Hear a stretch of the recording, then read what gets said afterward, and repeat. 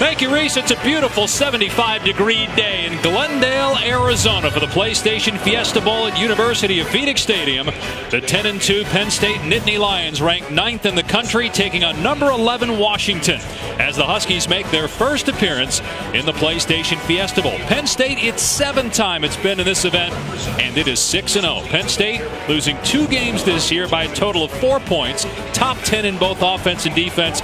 Washington, first time in 25 years with back-to-back 10-win seasons. Dave Pasch alongside Greg McElroy. Tom Luganville in a minute. And Greg, as you look at this matchup, yes, it's not a playoff game, but it's a big game for both of these programs. Once they were championship-type teams, and then they hit that dry spell for different reasons. But under Chris Peterson and James Franklin, they've returned to that championship form, a chance for a big punctuation mark for this season. And then both teams should be great next year, too. I think last night's game in the Cotton Bowl was between 2 conference champions, but I'm not sure it was the Big Ten and the Pac-12's best teams. I think Penn State is the best team in the Big Ten, and I think Washington is the most complete team in the Pac-12. Should be a fascinating matchup here in the desert. And Greg, we get to see one of the most dynamic players in college football play likely his last game at Penn State. Hi, my name is Saquon Barkley, running back at Penn State. I was born in Bronx, New York, raised in Copley, Pennsylvania. I moved there when I was 5 years old. My mom and dad felt like it would be a better opportunity for me and my family. I attended Whitehall High School, played there for 3 years under Coach Gilbert when I was a small kid or smaller in high school, and that drive that I had to take it to the next level was the same mentality that I had when I got to Penn State. And my goal was to try to go down as one of the best backs to ever come out and one of the best players to ever play in Penn State history. And he certainly has done that. You look at a school record for rushing touchdowns with 41. And his role is going to be limited today, though, which is interesting. May not return kicks, we're told by James Franklin, and may rotate series. But when he's on the field, he might be the best player in college football. He was great in the Rose Bowl last year, and we get to watch him a little bit today in this game anyway. There's a reason why Mel Kiper has him as the #1 prospect on his big board. It's his versatility, but I love how unselfish he is, too, in pass protection. Seeing the blitzer, going right at the thigh boards to save a life. Boom, gives McSorley a little extra time. And then in the passing game, look at him go up, climb the ladder with one hand and make the snag, put the brakes on and get north and south. And then, like you alluded to, not sure he's going to do this today, but in the return game, look at the top end speed. This is against Ohio State on the opening kickoff. You see the Jets and you see his capabilities with the ball in his hands. He's going up against today a very good defense, though, Tom. Well, it certainly is, Greg, and the strength of this Washington Husky defense, it starts up front with Vita Vea, the massive interior defensive tackle. Now, not all the plays Vea will make will show up in your stat sheet. Take a look at him here on tape, and look at how he occupies blockers at the point of attack. It's what he allows the linebackers to do for Washington, to flow to the football freely, make tackles in the open field, and they're going to have to do that today against Miles Sanders and Saquon Barkley. But Vita Vea is a massive presence that doesn't just do it upfield, he does it for the guys behind him as well. And they're number 6 in points allowed, 14 points per game, the fewest Washington has given up since 1991 when it shared the national championship.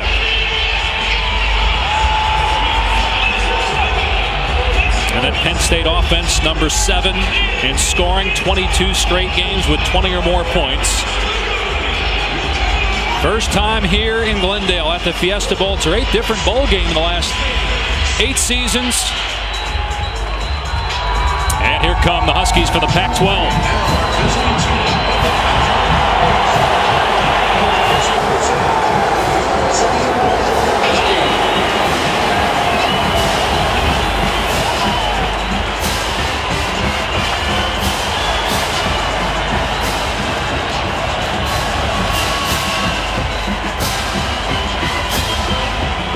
There's big Vita Vea.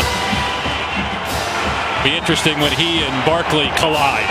Well, Penn State, remember last September, they got throttled by Michigan. A lot of people wondering, is James Franklin the right guy? Well, he's proven he is with their resurgence. They've lost 3 games since by a total of 7 points. The Rose Bowl by 3 last year to SC, by 1 to Ohio State this year, and by 3 to the Spartans. And Penn State is ready for its first Fiesta Bowl in 2 decades.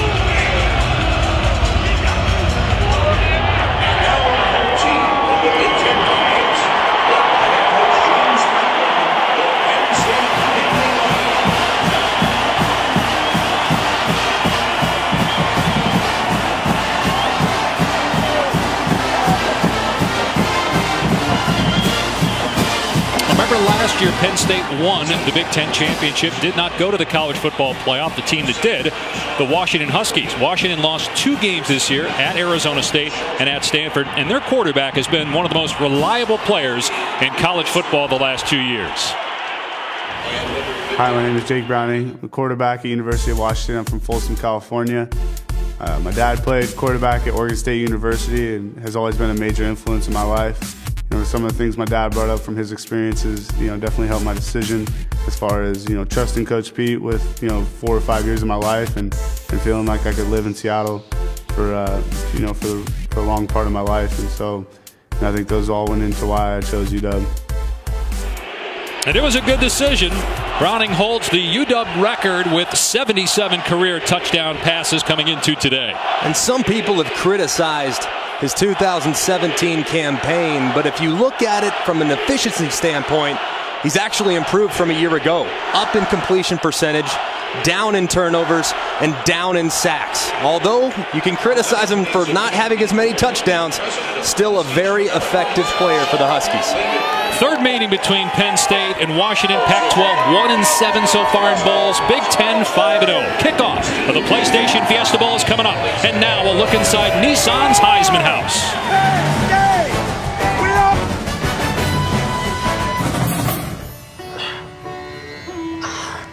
Seriously? I don't think this guy knows any other moves.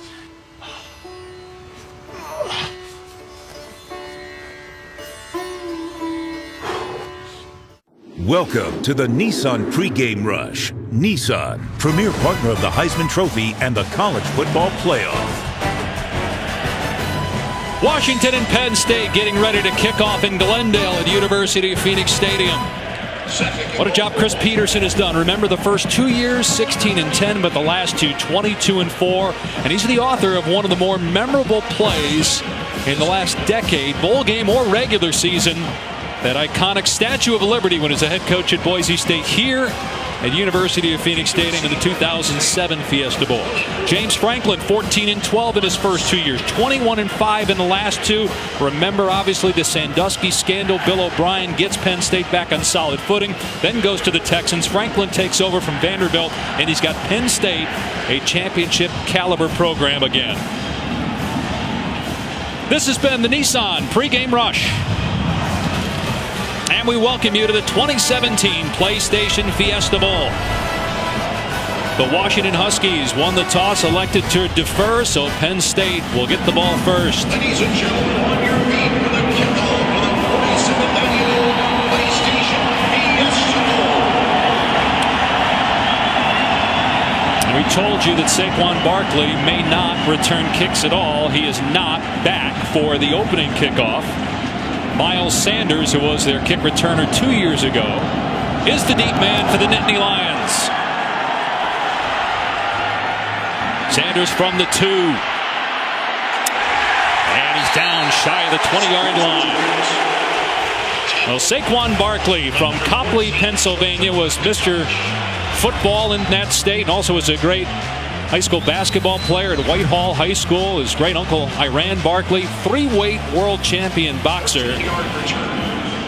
And Saquon will start the game at running back. Big Ten Offensive Player of the Year, number 2 in the entire country in all-purpose yards. And perhaps the number 1 pick in the NFL draft. He's yet to declare, but just about everybody assumes this is his final college game. Here's Trace McSorley, the quarterback, and they run a shovel pass, and Barkley going to lose yardage. Dropped by Keyshawn Bierria for a 1-yard setback. What makes Barkley so elite is the way he can beat you in so many different aspects of the game. The passing game, on the perimeter, up inside between the tackles, make you miss, and then just beat you with track speed. He's so elusive, and NFL scouts have told me he might be the best running back prospect they've seen since Adrian Peterson. He's such a good pass catcher too, Greg. He's number 2 on the team in catches. McSorley in trouble, and his pass incomplete. Intended for Juwan Johnson, so it's going to bring up 3rd down and 11. We're talking so much about Barkley, but Trace McSorley, the quarterback, that's a big reason why Penn State is 10-2 this year, and last year made it to the Rose Bowl. He doesn't get nearly enough love. He's a little overshadowed naturally, given all the credit given to Saquon Barkley, and rightfully so. But Trace McSorley's a top 5 quarterback in college football and has been a big reason why Penn State is playing in their second consecutive New Year's Six bowl game.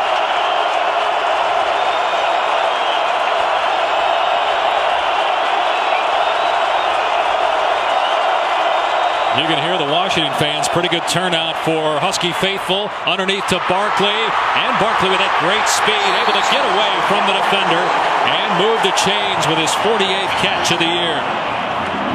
He's such a difficult matchup right here, working against Keyshawn Bierria, a linebacker. That's advantage Nittany Lions every single time. Good job by McSorley finding him on 3rd and long. Barkley is healthy, but again, we're told will not get his normal number of reps in this ball game, which is an interesting decision. I mean, you've had some guys that not played. Josh Rosen this year, Leonard Fournette last year, because of minor injury for Fournette, as McSorley gets about 8 yards on the carry. He's got 11 rushing touchdowns this year. The last time that happened, Michael Robinson, who ended up playing running back in the NFL, had that number. He's the best quarterback in the Big Ten. I know J.T. Barrett gets a lot of praise, and rightfully so. But Trace McSorley, I'd take him every single day of the week and twice on Saturday as compared to the rest of the Big Ten quarterbacks. We've got another quarterback standing next to him now leaving. That's Tommy Stevens. So he'll put those guys in there together as Barkley runs straight ahead for a first down to midfield. 13-yard pickup for Barkley. They get the defense's eyes working away as Stevens works out of the backfield. And they give it to Barkley up inside where he does most of his damage. You thought that might be a critical matchup today between the tackles rushing because of how good Washington is along the defensive front. So far, Penn State's having some effectiveness on the ground. Yeah, Washington only gives up 92 yards per game on the ground, #1 in the country. Over the middle it goes. Johnson on the grab. Slammed to the ground at the 45 after a 5-yard pickup. Hey, Greg, you know, when you look at this from field level, we talked coming on, could Penn State handle Washington's front, and could their linemen get up to the second level? We've seen 2 big runs, one from Trace McSorley, one from Saquon Barkley, where the offensive line for Penn State is getting up to the second level, making a big difference in this overall run game for the Nittany Lions early. Great point, Tom. Also keep an eye right here on number 2. Lined up at the number 3. That's Tommy Stevens, the backup quarterback. And they're going to throw it to Stevens, and a great tackle behind the line. Miles Bryant, a corner, former walk-on with the big hit, a loss of 2. When Tommy Stevens gets in the game, your antenna has to go up. As a defensive player, they are making a conscientious effort to get him the football when he's out there. And a great defensive play right there by Miles Bryant, recognizing it, working to the outside, and making the tackle for loss.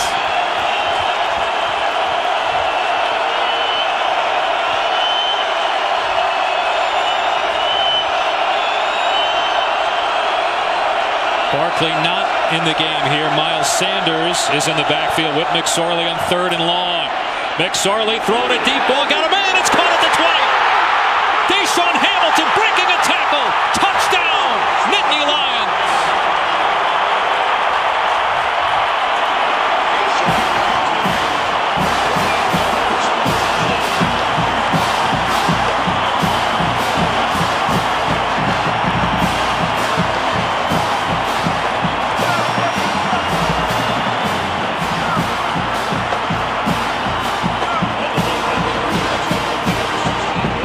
Touchdown receiving for Deshaun Hamilton, the #1 pass catcher all time at Penn State. Got 210 grabs for his career. And the point after 7-0 Penn State. What an opening drive by the Nittany Lions. Deshaun Hamilton, young, scrappy, and hungry, not throwing away his shot. And Trace McSorley loving the deep ball. Nittany Lions lead early.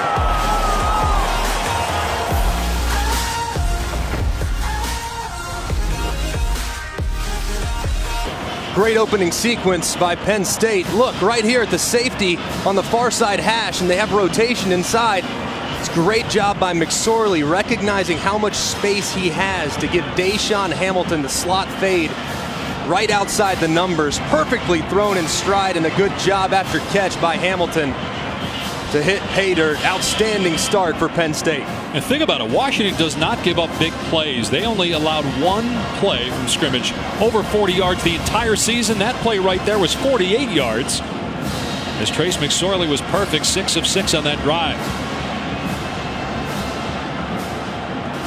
Ahmed and Dotson are deep for Washington. And Ahmed running it out of the end zone. And a flag comes down. Ahmed tackled well short of the 20. Mike DeFee is our referee. We have a Big 12 crew for today's game.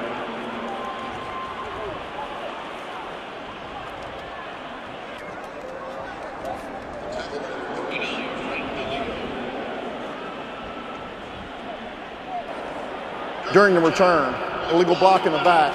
Return team number 40. Half the distance to the goal from the end of the run. First down and 10. It's going to back up Washington to the 7-yard line.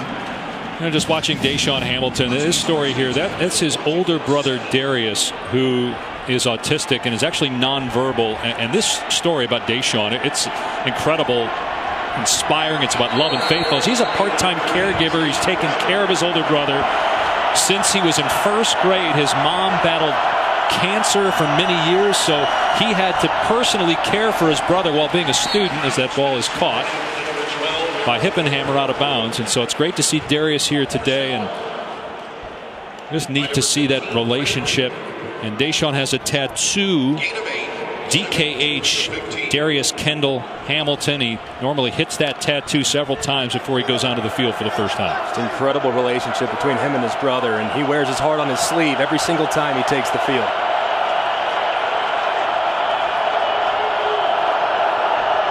Eight-yard pickup for Washington on first down. Here's Myles Gaskin on second down, and he's dragged down at the line of scrimmage. We talked so much about Barkley. Well, Myles Gaskin equally impressive this year running the football. He's closing in on his third straight 1,300-yard season on the ground. He's so good in the open field. He almost always makes that first defender miss and has tremendous acceleration as well. Myles Gaskin's a game changer out of the backfield for Washington, and has been for the last couple seasons.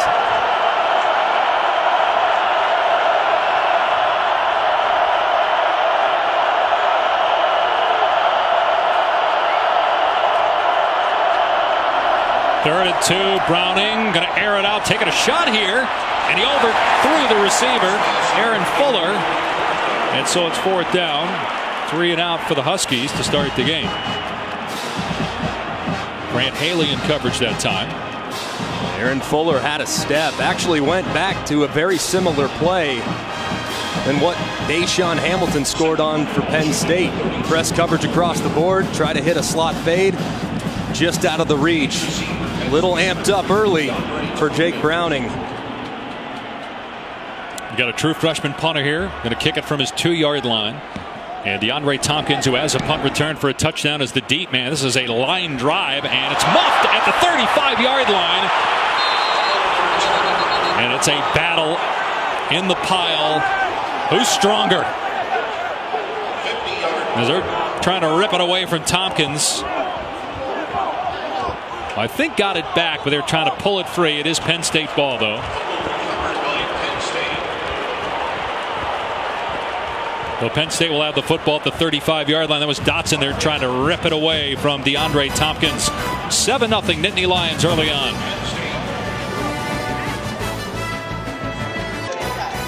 The PlayStation Fiesta Bowl, brought to you by PlayStation 4. Greatness awaits.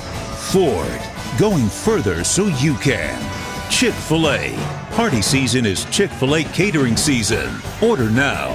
And AT&T. That's one of the great things about Bowl Week. And the players get an opportunity to be out here in great weather and do some good things too. Getting together with Hope Kids and Children's Cancer Network. Some kickball games with the Penn State football players this week here in Arizona.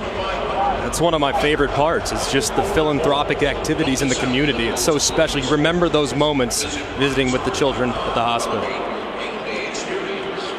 Well, Penn State with the early lead, and this is not unfamiliar territory for the Nittany Lions. They have played more plays with the lead than any other team in the country.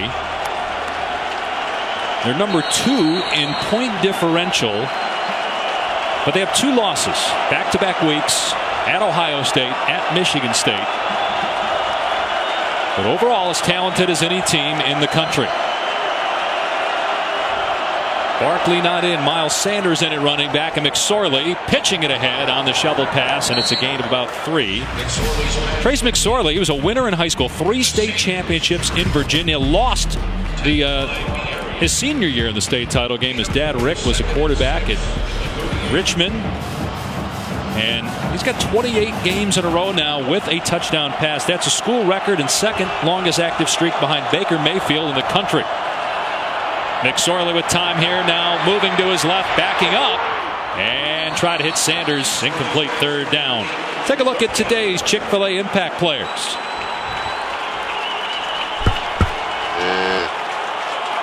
Now he's yet to get involved, but you know Mike Gesicki, the tight end for Penn State, he's going to be a feature player throughout today's game. And then Ben Burke-Kirven on the other side with the RPO game that Penn State likes to employ. He's going to have to be very disciplined with his eyes and make sure that he stays within the scheme. Burke-Kirven getting a lot more action since Azim Victor was suspended from the team. McSorley stepping up. Over the middle, there's Gesicki flashing and making a big 1st down grab into Washington territory. Great job by Trace McSorley keeping his eyes downfield. You're going to see this a lot. A 3-man rush for Washington. McSorley knows he has some time, and a good job by Gesicki uncovering across the middle for a big pickup. McSorley taken off here, and a flag comes down after a gain of 2. So they had that big 3rd down pickup in their own end on the first touchdown drive, and a short pass to Barkley, and then McSorley going downfield to Gesicki into Washington territory on this possession.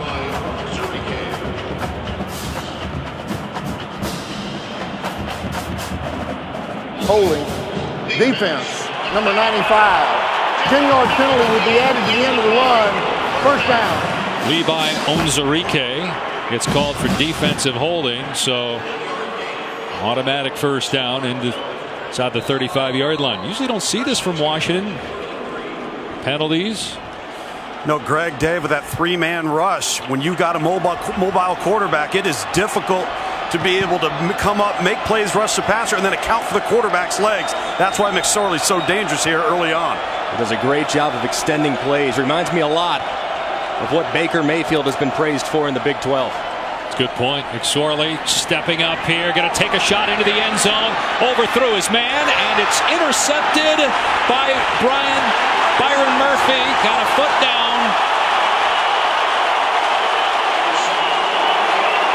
The ruling on the field is an interception. Murphy's 3rd interception of the season. Let's see if he indeed got the foot down. Boy, I don't know. It's really close. You know they're going to take a look at it, of course. There should be a good angle at it right here. And there he's got possession. You see that toe, that left toe looks as though it is dragging when he does have possession. Of course, it's very close, and it has to be indisputable video evidence to overturn. But I think this one is likely going to stand. All right, let's bring in Dave Kataya, our rules expert. Your thoughts, Dave? There's 2 things here. First of all, you got to look at the feet first to make sure they're in bounds. Then you look at the ball, find the ball. To me, he has both. He's got that foot drag, as Max said. Now he's got the ball. Watch the back foot. You see the back foot? I see no ball movement. I think this is going to stand as called. That is a tremendous job of awareness, knowing where he's at on the field for a defender. I mean, that is big time. Dragging that toe and securing the catch all at the same time. I'll tell you, Greg, McSorley had exactly what he wanted with Gesicki as well, because if you just throw it up, he's got such a height advantage, he just didn't keep it in bounds. Hey guys, do you think if that was ruled on the field incomplete that it would get overturned? Is it that indisputable? Dave, Greg, to you guys, that's an interception regardless of what was called on the field? To me, that's 90% a catch, but 90% doesn't get it. Okay, so like I said, this is going to stand. They might confirm it, but it really looks like it stands to me. I don't see anything to overturn it. Right. It has to be 100% to overturn it. I agree with you guys. I just think it's interesting how what's called on the field usually makes the difference, even though replay ultimately has a decision to make. But because you need 100% beyond all doubt to overturn something, that call on the field is still what's most important. Absolutely. Remember, 100%. Jack McDonald, our replay official. This would be big for Washington given the momentum Penn State has. Let's hear the call. After further review, the ruling on the field is confirmed. Interception, touchback, first down. So Washington will take over on the 20-yard line. It's only the 9th interception thrown by McSorley this year. And Murphy, a guy that missed a ton of time after getting injured in practice, came back, started the last couple of games, fully healthy now after a few weeks in between games. That is such a big-time interception. I mean, that is, you don't see that every day on Sunday. I mean, that is big time to drag the toe, to know where you're at on the field, and yet still reel in the ball. See Gaskin leaving the backfield there, so an empty set here for Browning on first down from the 20. Browning in trouble, backing up. And what dangerous play in the pass, broken up by Troy Apke. It was intended for Drew Sample. Jake Browning, junior quarterback from Folsom High School in California. He was the Pac-12 Offensive Player of the Year last year.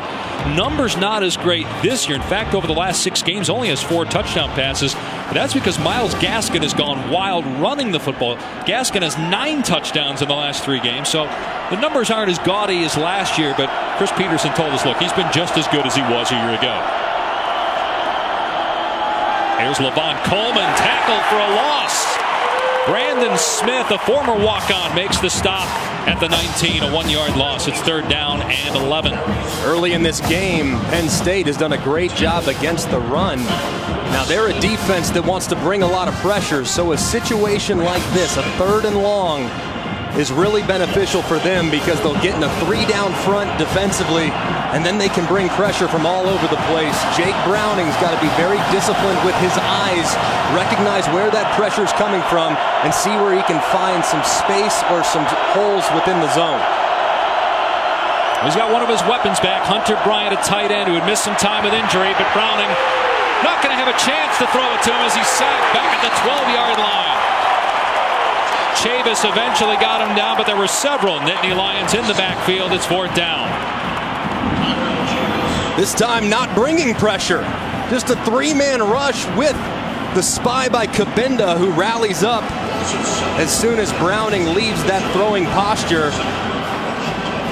A great job up front by this Penn State defensive line, sneaking between double teams and bringing Browning to the ground. Second punt for Whitford from the goal line, and he just got it away before it was blocked. There's a flag down. We'll see if it's running or roughing the kicker. Tompkins is tripped up back at the 36-yard line. Garrett Taylor made contact with the punter, Joel Whitford, in the end zone. Still a great kick. That was 53 yards. He got drilled, and he still kicked at 53. This is going to be a 5-yarder, guys. Yeah, he did not hit the plant leg, so that should be just running into the kicker. Running into the kicker on the receiving team. It's a 5-yard penalty is declined. First down, timeout. Penn State football, 7-0, Nittany Lions lead. Welcome back to the 2017 PlayStation Fiesta Bowl. Penn State leading 7-0 over Washington here. University of Phoenix Stadium in Glendale. The Nittany Lions started the season 7-0. They beat Northwestern by 24. The Wildcats haven't lost since. Then Penn State lost back-to-back games by 1 at Ohio State, 3 at Michigan State. But they did accomplish something that had not been done in a decade. 2 straight 10-win seasons. They had a win at Iowa on the last play. They beat Michigan by 29. There's no question, Greg, this Penn State program is back. They are. They're not going anywhere, too, with the way James Franklin is recruiting. I said it earlier. I think they're the best team in the Big Ten. I know they lost at Michigan State. That was a 3.5-hour rain delay. And they lost by 1 to Ohio State in their house. How about this little trickery there? The direct snap to Barkley and then option fake to the quarterback, but a nice tackle by Tevis Bartlett. And Greg, they've blown out everybody. I think that's the thing to note with this team. It's not as if they've had close games outside of those 2 losses. It's been all Penn State all year long. No doubt. Other than that Iowa game where it really showed their resilience and going down on the road and getting a last-second touchdown to win the game.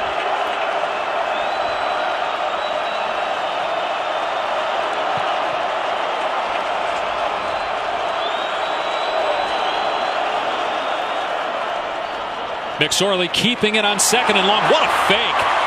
And he gets hit hard. How come there's no flag there? That drill by Ezekiel Turner. He was down.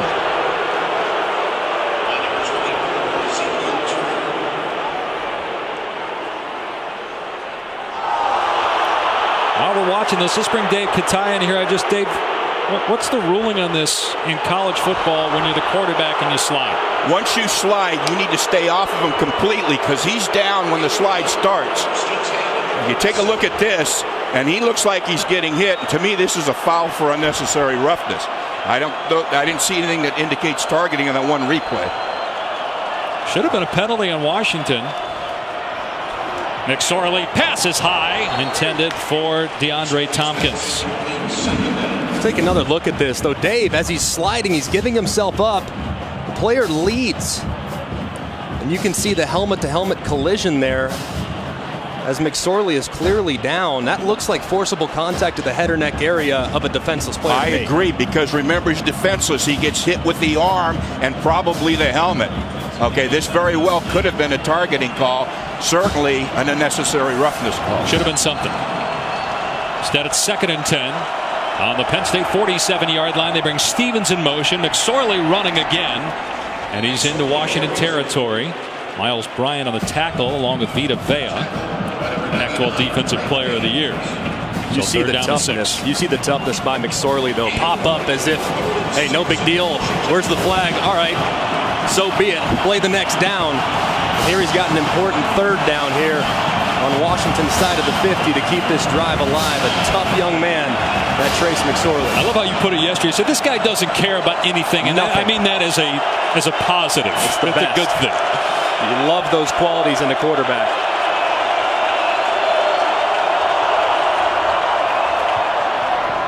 Throw on target that was juggled and then pulled in by Hamilton for a 1st down to the 40. They've had 3 big 3rd down conversions already here in the 1st quarter.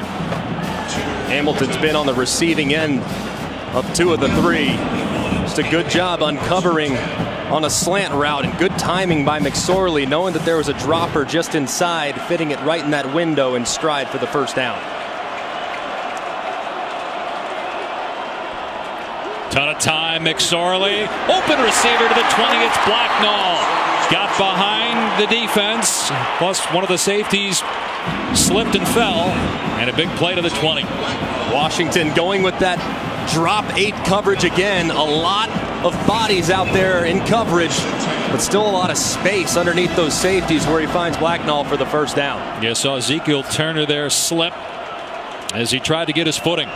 Penn State just doing a great job of locating the voids in that coverage and isolating bodies in holes, making easy reads for Trace McSorley. Great point, Tom. Here is Saquon Barkley. Dives to the 12-yard line. So a gain of 8 for Barkley. You see Barkley go aerial all the time. And here he is, just whoop. Sure, I'll take 4 extra yards and avoid contact. I tell you, Greg, you don't realize how sudden and explosive he is when you see how big he is. So crafty, Tom. Just has such a good feel for the position and a great understanding and feel for the defenders and the space around him.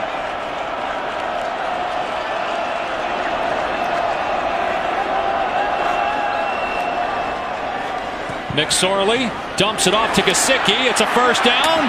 And Gesicki to the 5-yard line. 1st and goal for Penn State. And all Nittany Lions here in the first quarter. You got to give credit to new offensive coordinator Ricky Ronnie and the way he's mixing up run and pass, different looks, using RPOs and nakeds and quarterback runs and downfield shot plays. It's his first game calling the offense for the Nittany Lions, and he's off to a terrific start. Yeah, Joe Moorhead, who was the offensive coordinator, left to be the head coach of Mississippi State. Ronnie did call plays in a bowl game a couple years ago for Penn State, but now is the full-time guy. Barkley straight ahead down to the 4. Greg, they're just giving Washington so much to have to deal with. You know, they're shifted into the backfield, they're shifting out of the backfield. They're motioning tight ends across the formation. Now you've got a quarterback in the zone read game. You take Barkley, you take McSorley, then you move the pocket to the passing game. That's a lot to deal with here inside of one quarter. On 2nd and goal, shovel pass Gesicki, and he's dropped at the 2-yard line. So it's a big third down for Washington's defense, which has had one of its worst quarters of the season in terms of yards allowed. I mean, Penn State's over 170 right now in total offense here in the first quarter. Facing a lot of plays, too. That was their 23rd snap for Penn State's offense. You see a lot of hands on the hips. If I'm Ricky Ronnie, I'm dialing up a quarterback run right here or something underneath to Gesicki. Barkley just shifted into the backfield. And Barkley gets it into the end zone. Touchdown, Penn State.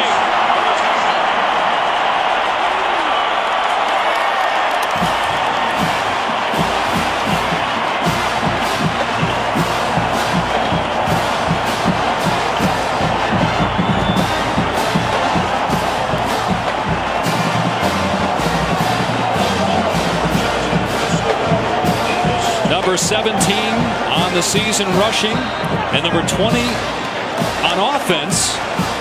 22 overall if you include special teams, and a touchdown pass by Saquon Barkley this year. He can do it all, and he just gave his team a 14-0 lead in what is likely his final college football game. He's not the best in the business for nothing, folks. Saquon Barkley finds pay dirt yet again with a little helicopter action. 2-touchdown lead for the Lions.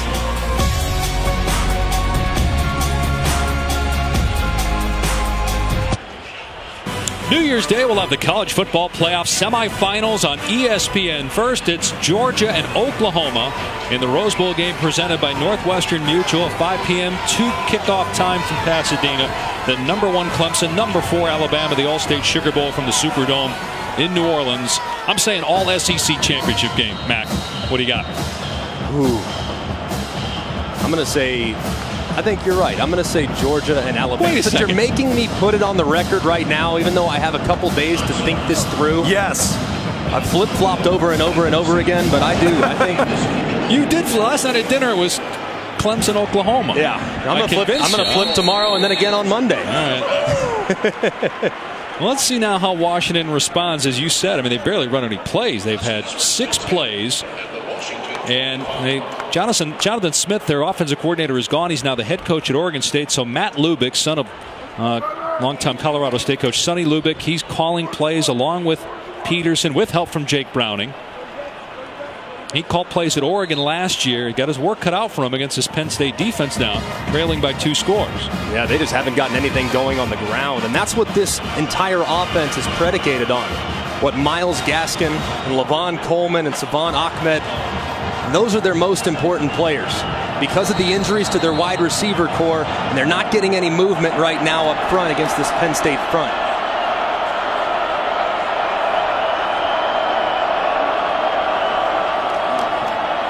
And in trouble here is Gaskin in the backfield. And he's down for a loss of about 4 or 5 in the play. Well, fellas, I was talking to both Matt Lubick and Coach Peterson on the field pregame, just talking about the mode of operation. And really what Matt Lubick said is he's going to be up in the booth so he can lay everything out. Scott Huff, the offensive line coach, is going to be the conduit between him and Coach Peterson. It sounds like Coach Peterson can trump any call, but as the game continues to flow, Matt Lubick will have more and more of a role in what gets called on down and distance. On 2nd and 14, Browning drilled as he throws, and then a flag is down in the backfield. The way things are going, Washington needs this to be on Penn State.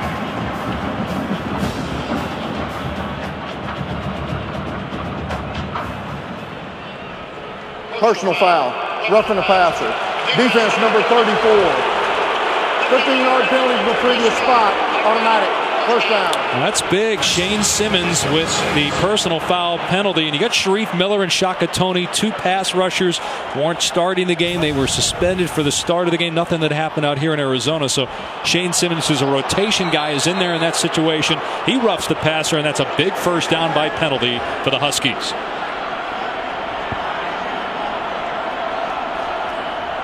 This could be a double pass here as the deep ball is caught by Disley, a former defensive lineman, down to the 10-yard line. Andre Bocelli threw the pass. Just when you're starting to wonder about Washington's play calling, they dial up a beautiful trick play on the double pass, well executed and terrific throw to Disley as he got out in the open field. How about the ball by Bocelli?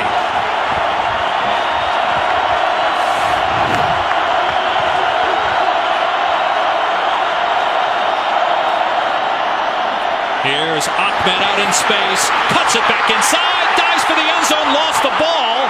They haven't signaled yet what happened. I thought that he was down and the ball hit the ground and came out. They may just rule him down to begin with at the 1-yard line. That looks like that's going to be the call. Here's Mike The DeFee. ruling on the field is that the runner was down by rule short of the goal line. I think the ground causes this, guys. Yeah. He's down. He's down there even before the ball hit the ground, but did not cross the plane. You see the knee down there, and he's short. It's a good job by this officiating crew.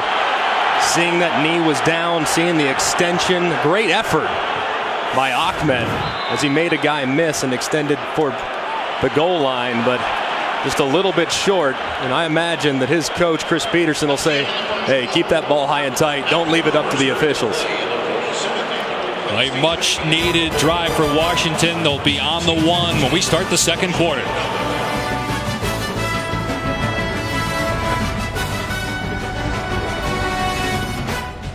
Welcome back to the 2017 PlayStation Fiesta Bowl. Game the Nittany Lions have never lost, 6-0 all time in this game as we take a look at our Northwestern Mutual planning for success. Washington's offense has to have a plan for Penn State's pressure packages. They blitz more than any other team in the Power 5. And then for Penn State's defense, they have to tackle Myles Gaskin in space. They've done a tremendous job of that to this point, holding Washington to -11 rushing yards through 1 quarter of football. The biggest play on the double pass that has them set up for a 1st and goal from the 1, and it's Browning keeping it into the end zone. Touchdown, Washington.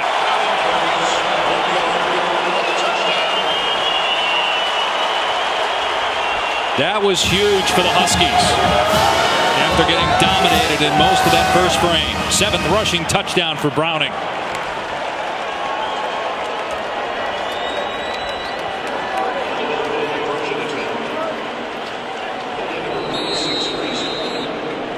Four-play, 75-yard drive. And that 52-yard pass by Bocelli to Disley, setting up the touchdown as Washington cuts the lead in half. There was a big play on a 2nd down pass. Remember, 2nd and 14, and Browning gets hit by Shane Simmons. Roughing the passer is called. And then shortly thereafter, the trick play. What a time to call it. And so well thrown by Bocelli. You got to give him some credit. He's probably going to go over to Browning and say, I'm coming for you next year as the quarterback.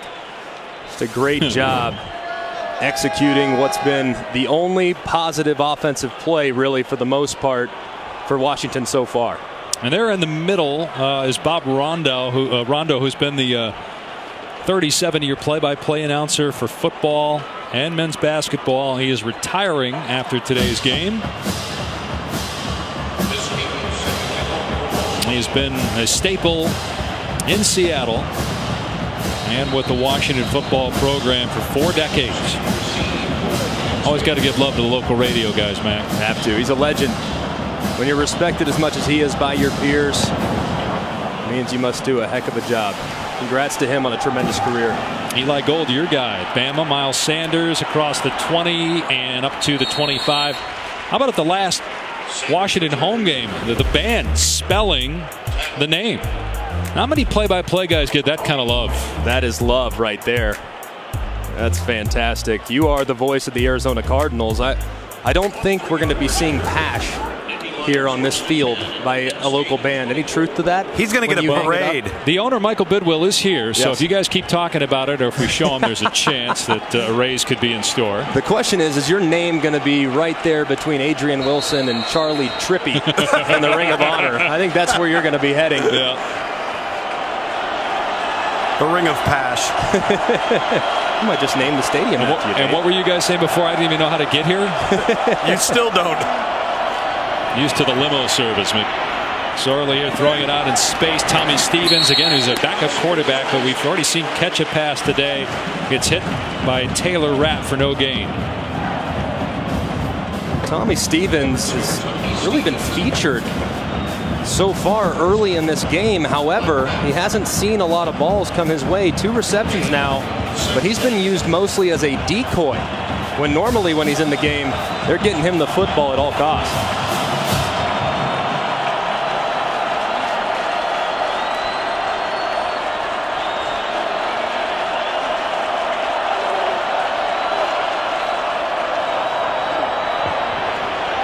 Brandon Polk. Oh, he gets leveled at the 27-yard line. Taylor Rapp with another big hit. First team all Pac-12 free safety. Upending Polk. Tell you what, when you watch this Washington defense, they will hit you. And the guys that really stand out are those 3 safeties. JoJo McIntosh, Ezekiel Turner, and right there, Taylor Rapp coming up with a big contact play. Look at how things have changed since that penalty for a personal foul, roughing the passer. Momentum completely shifting. Penn State trying to get it back here on 3rd and long. McSorley finds Gesicki. Carries defenders to the 45-yard line. It's a big-time throw from Trace McSorley. Look at the zone coverage that Washington's trying to employ. He's got a corner right outside. He holds him up. That's a back shoulder throw on a ball that's over the middle. That is NFL accuracy, ladies and gentlemen. Outstanding ball by Trace McSorley to his big tight end for the first down. Well, you guys are right. I mean, look, Barkley gets most of the attention for good reason, but McSorley is one of the better players in the Big Ten and maybe the best quarterback. McSorley on target again. Juwan Johnson. It's a first down to the 35-yard line. What a bounce back by Penn State, thanks to some throws by McSorley. I think he's the Big Ten's Baker Mayfield. I really do. And not just because he's built like him, not because he throws like him, but because he plays like him. He's got that riverboat gambler attitude, Greg, where nothing bothers him. He's got a short memory, moves on to the next play, and his team responds to his demeanor. The biggest thing about playing quarterback, do you make everyone around you better? Trace McSorley does that every time out. Another shovel pass deflected and nearly picked off. It was. Now they're going to say incomplete. It did hit the ground. And that's a pass, so it's a live ball, and Burke-Kirven almost picked it off. I mean, all the Washington players are saying that it's an interception, but I thought it hit the ground. The field is an incomplete pass. Let's see. Look at that thing hanging up in the air forever. Forever. 2 guys go for it. And Severs couldn't get it, and oh! Did he grab that between his hand and his thigh? Did Burke-Kirven? I mean, it can hit the ground as long as you control it.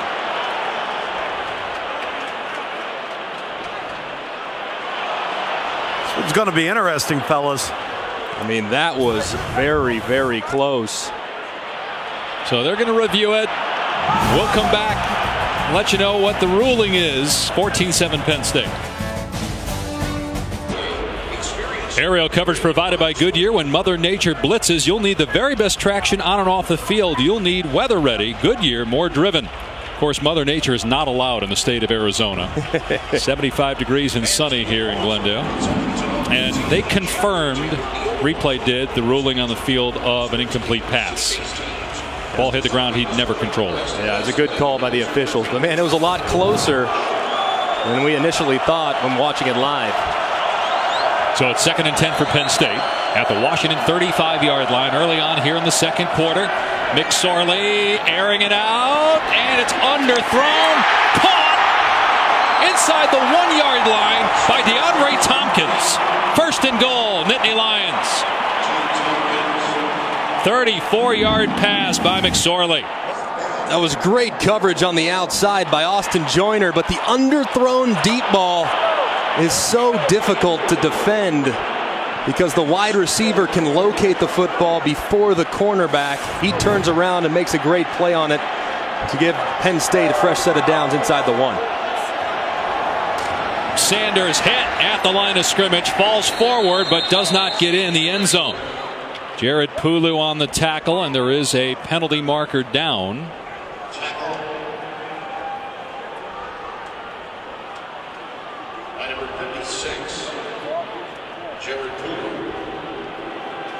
Illegal substitution, 12 men on defense. Half the distance to the goal, replay first down. So half the distance to the goal, not much, but they do get another 4 cracks at it here.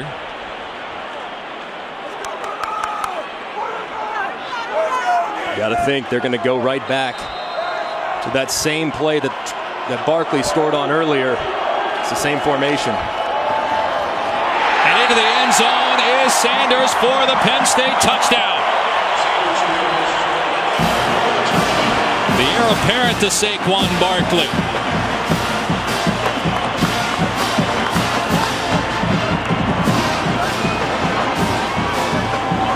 Only at 25 carries coming into this game. But with Barkley's role limited today because they don't want him to get hurt, with this being his last college game more than likely, Sanders getting the bulk of the work. The 2nd touchdown of the season. Sophomore from Pittsburgh, the coaches really like. Don't think, even though Barkley's great, that there's a dramatic drop-off. 21-7 Nittany Lions.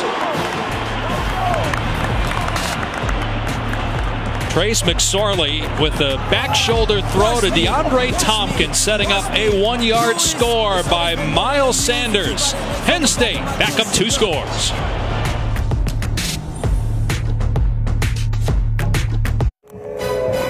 The PlayStation Fiesta Bowl, brought to you by Taco Bell, where you can experience the power of the dollar. Nissan, premier partner of the Heisman Trophy. Northwestern Mutual, spend your life living.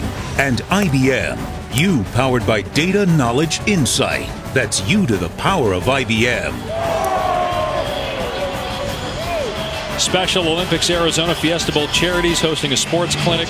Washington players, and this is a really cool thing. This went wild on the internet, on Twitter and everything, with Josh Rasmussen here signing with a young man.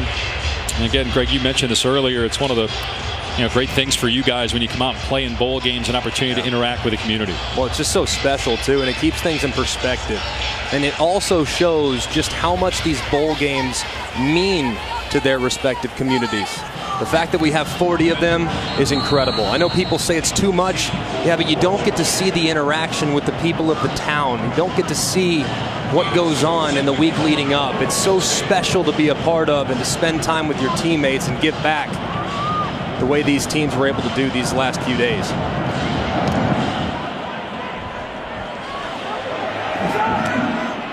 And running out of the end zone is Ahmed, and he's hit at the 15. Pinballs forward to the 20-yard line. Trace McSorley is dealing a hot hand here in the desert. 6 for 6 on 3rd downs as Penn State, because of the accuracy by their quarterback, extending against a 3-man rush and finding Gesicki crossing over the middle, and then a little bit later. How about this throw? Looking out in front of the intended receiver. Look at the ball placement, the back shoulder, knowing that there's about to be a collision. That is a big-time throw from Trace McSorley, who is playing extremely well here today, Tom, and has for the most part of the season. Yeah, I think last year when Chris Godwin departed, a lot of people felt like they weren't going to have that deep back shoulder ball, but Trace McSorley, it's about accuracy, not just the personnel.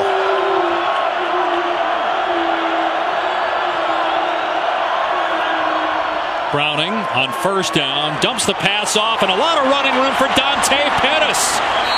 Nobody over there for Penn State, and it's a 26-yard pass play. Little fake 35 stretch, quick screen right. All right, fantastic stuff. Hitting Pettis and getting him out in open space, taking advantage of some of those pressures that you will see from the Penn State defense. That is not looking real good after that catch, walking a little gingerly. We'll keep an eye on whether or not he's a little banged up after the catch and run. Well, he hurt his ankle in the Apple Cup. Had some time to get healthy. Browning in trouble. Steps up here, getting away from pressure. And throws incomplete, a little behind the receiver, Aaron Fuller. One more game for you tonight on ESPN, another New Year's Six game, as number 6 Wisconsin takes on 10th ranked Miami in the Capital One Orange Bowl. Jonathan Taylor, you think of all the great backs Wisconsin's had. Ron Dane, of course, won the Heisman. Melvin Gordon, Jonathan Taylor in that class. Two teams that kind of limped to the finish line after Wisconsin lost to Ohio State in the Big Ten Championship, and Miami looked like a different team the last couple weeks of the season. Here's Gaskin on the run on second down, and down to the 49-yard line. Myles Gaskin, who is a junior, comes into this game needing 150 yards to pass Napoleon Kaufman for the school record. Pretty impressive. 1,300 yards his first 2 years, and a great chance to get that 3 straight years. We did Washington game a little earlier in the season. I was just a little bit hot and cold with Myles Gaskin. Not these last few weeks. He's really turned it on, but struggling to get loose today against a very capable Penn State defense. In trouble here is Browning. Gaskin on the catch, breaks a tackle, and dumped short of the line to gain by Brandon Smith. So it's 4th down and 4. You're down 2 scores here. You trying to pin him deep, or do you go for it? Looks like they're running Disley out there, the tight end, and the offense didn't even think about coming off the field. Their best field position since they had that trick play a little bit earlier. Here in the 4th and manageable. See what they dial up. Oh, it could be a quick punt now. That's what it looks like. And Browning puts it inside the 20 and takes several hops down to about the 7-yard line. I know Washington, even though they're in the top 10 defensively, has struggled to stop Penn State, but that would have been quite the risk to go for it there. Welcome back to the 2017 PlayStation Fiesta Bowl. Dave Pasch, Greg McElroy, and Tom Luganville at University of Phoenix Stadium, where Penn State is in command, 21-7 over Washington. Taco Bell has brought the best of the regular season to the PlayStation Fiesta Bowl by creating the Live Moss student section. Today they're picking up the tab for student tickets from each school, giving the biggest games back to the biggest fans. I was on a plane full of Penn State fans coming from Philadelphia here. And I felt like I was in the student section. I had to make sure and look at my pass and make sure I wasn't heading to Vegas. They were having a heck of a good time. They were fired up. That may be the next stop. It's not that long of a drive from Glendale, only about 4 hours. McSorley running the ball, gets about a yard, brought down by Tevis Bartlett. Penn State has really spread the football around. Look at all the guys that have touched the ball today. 9 different players have touched the football so far for Penn State. That's a great job by new offensive coordinator Ricky Ronnie, having that much distribution, and it's a testament too to the depth and quality of the skill players that the Nittany Lions have. Barkley off the left side. Here he goes. Look at the speed. Oh my goodness. Breaks a tackle. Gonna take it to the house. 92 yards. Toying with the defender. Saquon Barkley. Encore.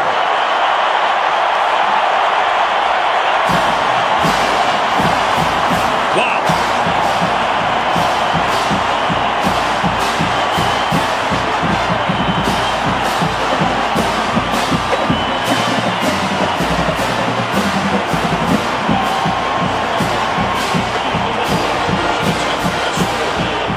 Probably his final game, but not the last time we'll see that kind of a run. I mean, that safety had an angle, yet he still had no shot. 28-7 Penn State. Penn State Bull record for the longest run, 92 yards by Saquon Barkley.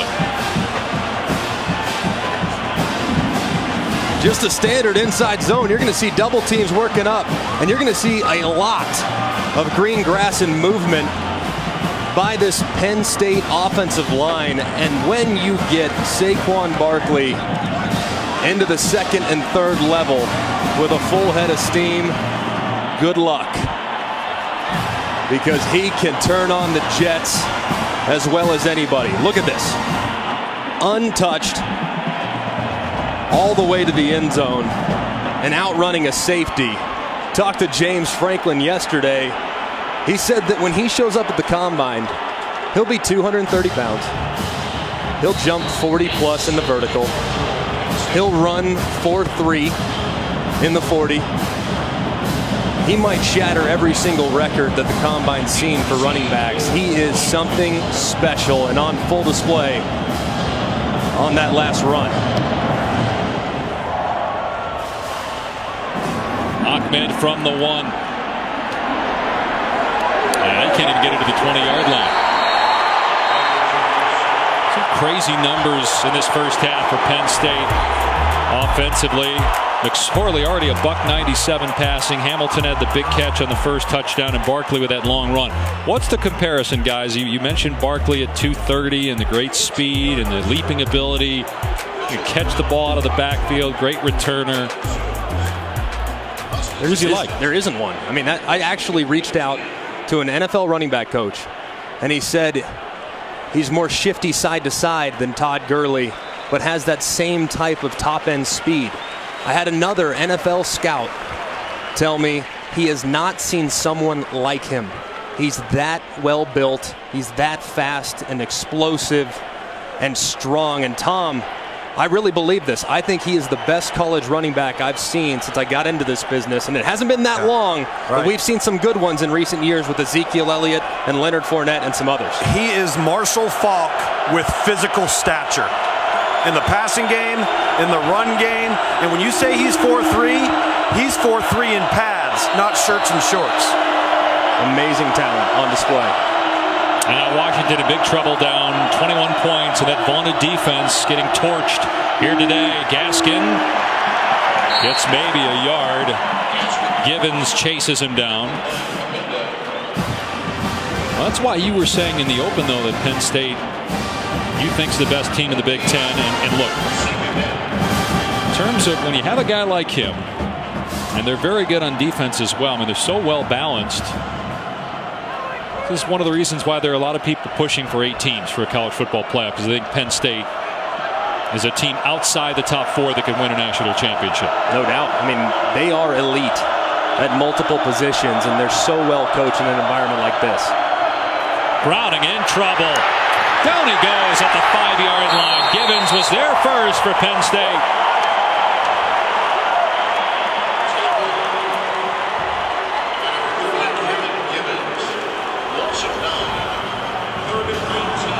And Ohio State pounds SC last night. Washington getting handled here rather easily. The Pac-12 already 1-7 in bowl games, which would be the worst record ever for a conference. Penn State's perfect on third down. Washington hasn't converted a third down, and they got 19 yards here to go from the 6 to move the chain. They're going to keep it on the ground with Coleman. Out to about the 12, and so Washington will have to punt again. Brandon Smith there for the tackle.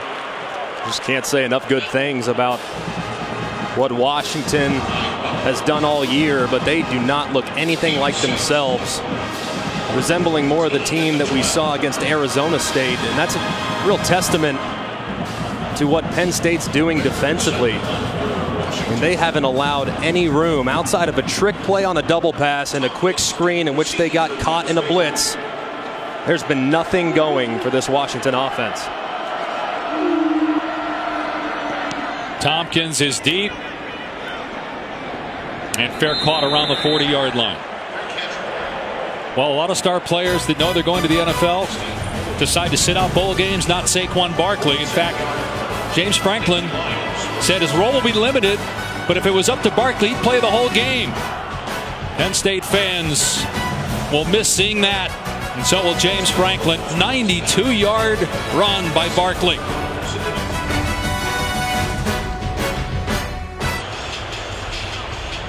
Dave Pasch alongside Greg McElroy and Tom Luganville here in Glendale. Penn State in command after Saquon Barkley's longest run in Fiesta Bowl history. 92-yard touchdown. They lead by 3 scores, and they got the ball back. And I don't know how much more of Barkley we'll see. He's already been rotating with Miles Sanders, who's in the game right now. And that Washington defense, which came in, think about it, they gave up 92 yards per game on the ground. They gave up 92 yards on one play. And a fumble.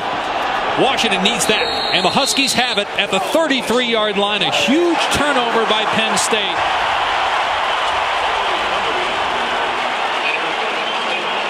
Ryan Bowman recovered it for the Huskies.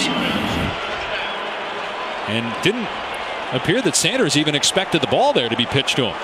No, they went with that little triple option look where you have the quarterback as a run option, you have the speed option to the outside, and then you have some underneath players that you might give it to, and it looks like McSorley and Sanders clearly not on the same page, and James Franklin, regardless of what the score is, very upset with that lack of execution.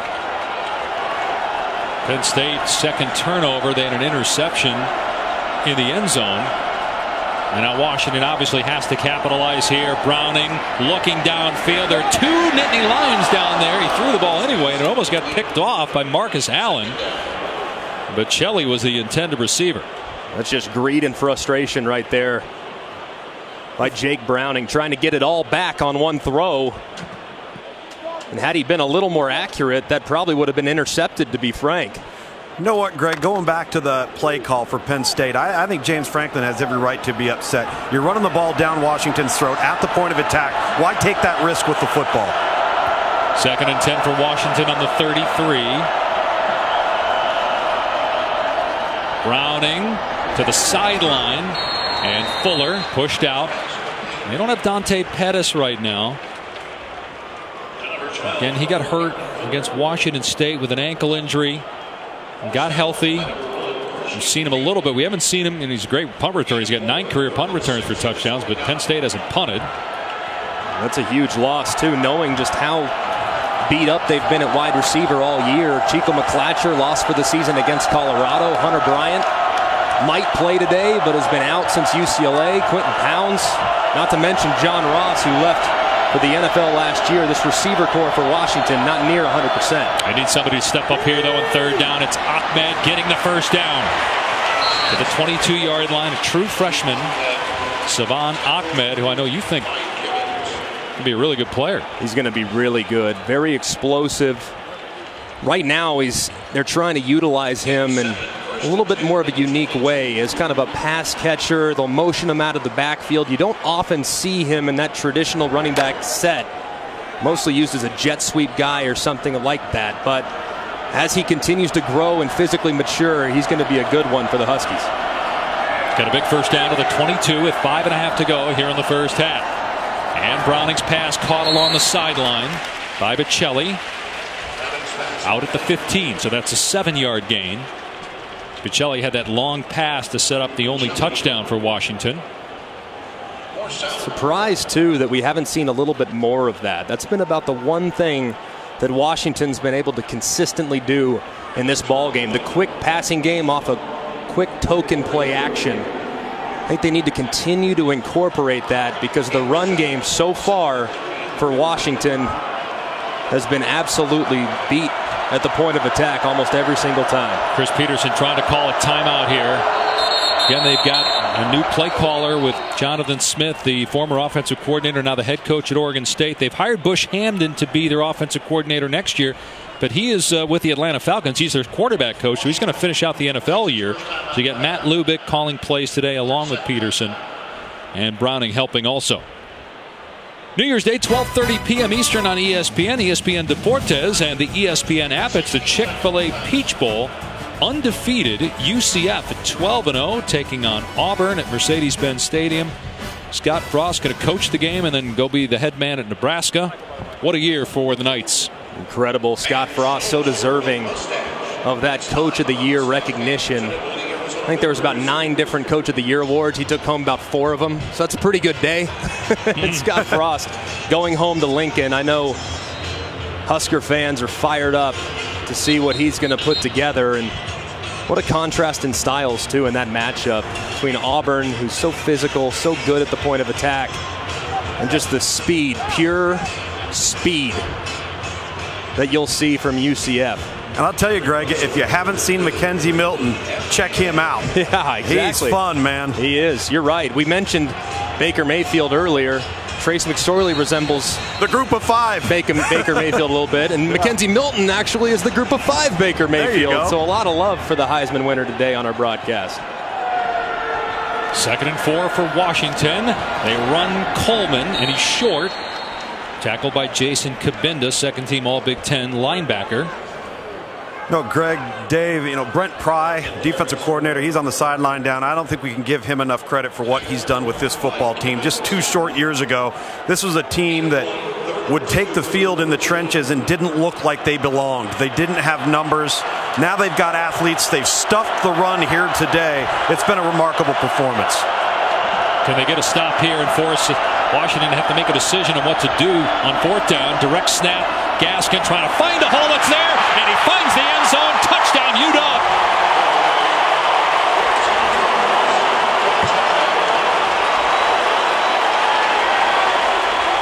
That's number 20 on the season for Myles Gaskin. Off the turnover by Penn State.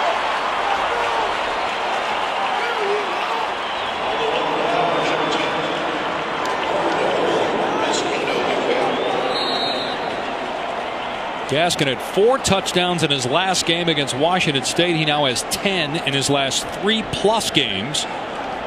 That was big for the Huskies. And they're within 14 points now, 4:15 to go in the half. Just a little wildcat power football. You're going to see pullers and blockers out in front. And watch the way Myles Gaskin makes number 47 right there miss at the point of attack. He's so difficult to bring down early. You can see number 47, Brandon Smith, just over pursuing that power play.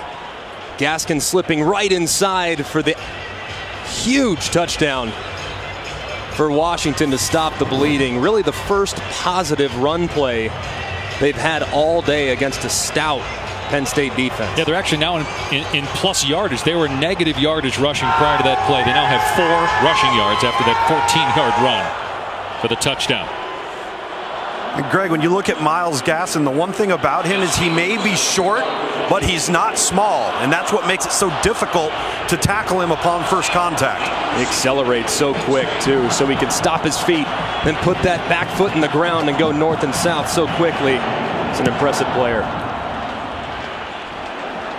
This kick angled beautifully to the 8-yard line. That's a live ball. And Sanders, remember, he just was responsible for a turnover, so that's a smart decision there. Kick it at him, and it landed perfectly and popped up in the air. Sanders able to cover it up. Let's take a look at today's player spotlight brought to you by IBM. He's got 2 touchdowns already. He's barely been on the field, and he's got 2 scores.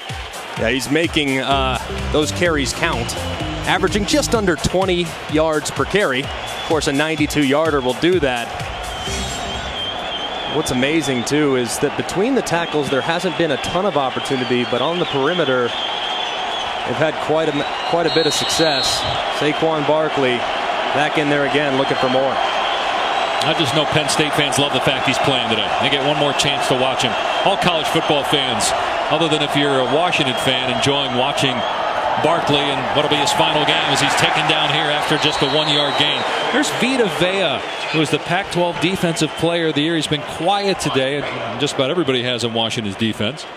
And makes the hit there. He is enormous. Of course, he just jumps out by looking at the depth chart at 6'5", 340 pounds, but he's so quick, too. The way he's able to move laterally and has a top-end speed that you don't often see from a guy that's flirting with 350. Yeah, 4.8, 40-yard dash. Was a running back in high school. Here's Barkley. And look at him turn it upfield. Nice tackle, though, by Bartlett to keep him from getting the first down and maybe more again. That was a great job right there, Greg, by Penn State up front in their offensive line. They single blocked big number 50 Vita Vea at the point of attack with number 74 Steven Gonzalez, and just good eyes and visions and patience there by Saquon Barkley. A huge third down right here, Tom, too, for this Washington defense. Let's keep an eye on Vita Vea. See if he causes some disruption if they try to run it. Well, they haven't stopped Penn State yet. The Nittany Lions 6 for 6 on third down. Watch the run to the left-hand side. Looks a little like the formation that they ran it out of earlier. And Barkley able to power past the marker. First down Penn State. They have all their timeouts. 2:49 remaining here in the half. That play's been good to them so far, picking up a big first down right there and giving them 2 touchdowns. And they actually ran it right at Vita Vea, which you don't often see. They said, hey, big number 50, come and get some. And Barkley's able to surge forward for a first down. Miles Sanders is in now at running back. From the Penn State 23. McSorley to the air. Pressure coming. McSorley being chased. And throws it away before he steps out of bounds. The ESPN app is a fan's best friend. You can stream every ESPN and ABC college football game at home or on the go. You'll get access to scores, news, and highlights of all the bowl games. Download the ESPN app to start streaming now. I'm telling you, that app is just a lifesaver. It's the greatest thing in the world, especially during bowl season. I feel like I haven't stopped watching it over the last few weeks, taking in as much college football as I possibly can. Of course, I am a millennial, so I do appreciate streaming things to my Here we go. handheld device. Of course, you guys always make fun of me for that. Well, once a game, you're going to mention it. So, play clock at 1. They get the play off. McSorley hit, and he still delivers a strike to Johnson. And Jawan Johnson's past the 40-yard line for an 18-yard pickup. Trace McSorley staring down the barrel of a loaded gun off play action. You can see O'Brien not recognizing that play action, held up. Had he come full speed, he might have had a chance at it. A good job hanging in there and throwing a nice throw on the skinny post to his big target, Johnson. He was offered by Penn State as a safety originally, Trace McSorley. And then after they took a look at him a little bit longer, they said, you know, we do think this guy can be a quarterback. Sanders running the ball straight ahead. Now a gain of 1. Penn State still with all of its timeouts and 90 seconds to go here. Greg, I thought it was interesting that James Franklin said, you know, Ricky Ronnie, our new offensive coordinator, he's evaluated every quarterback that we've recruited here. And even though we looked at Trace McSorley as a safety, it wasn't until we saw him throw in person that we decided to pull the trigger as a quarterback. And again, the evaluation always evolving at that position. This guy a winner, 3 state championships in high school here. There was a blitz coming, so he just had to get upfield for positive yardage. And let's see if Washington calls a timeout here with third down. Clock is stopped.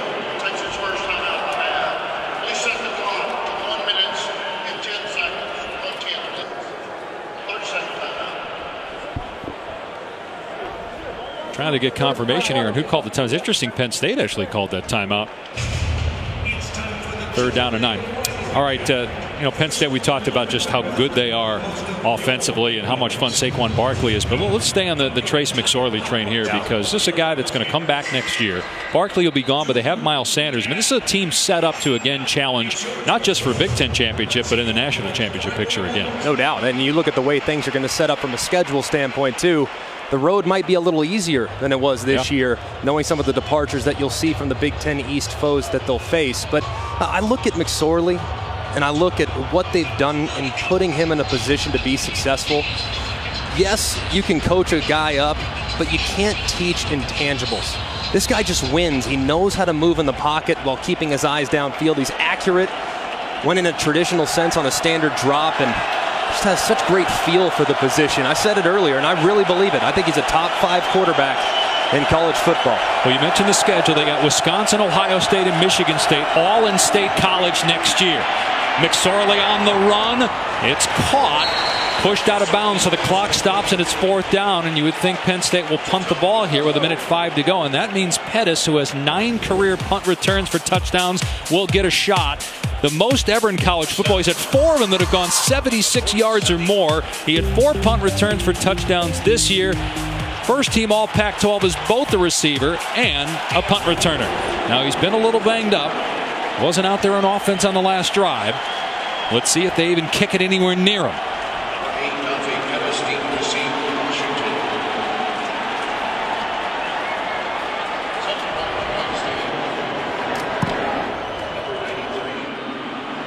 And Pettis lets that one go, and it's a perfect punt by Gillikin down to the 5-yard line. Extra Yard for Teachers is the College Football Playoff Foundation's primary initiative. Its mission is to elevate the teaching profession by inspiring and empowering teachers. This season, teams, players, and coaches saluted teachers in their local communities by hosting and honoring them in stadium ceremonies, which will continue through all the New Year's 6 bowl games. For more, go to cfpfoundation.org. Thank you to all teachers. I got to give a special shout out to my kindergarten teacher, Miss Joanne Rye, Palmetto Elementary in West Hills, California. She's always watching our games, and she was a huge impact on my life at a young age. And another shout out to my family friend Caroline Benoit, who's teaching in the Frisco School District in Dallas-Fort Worth.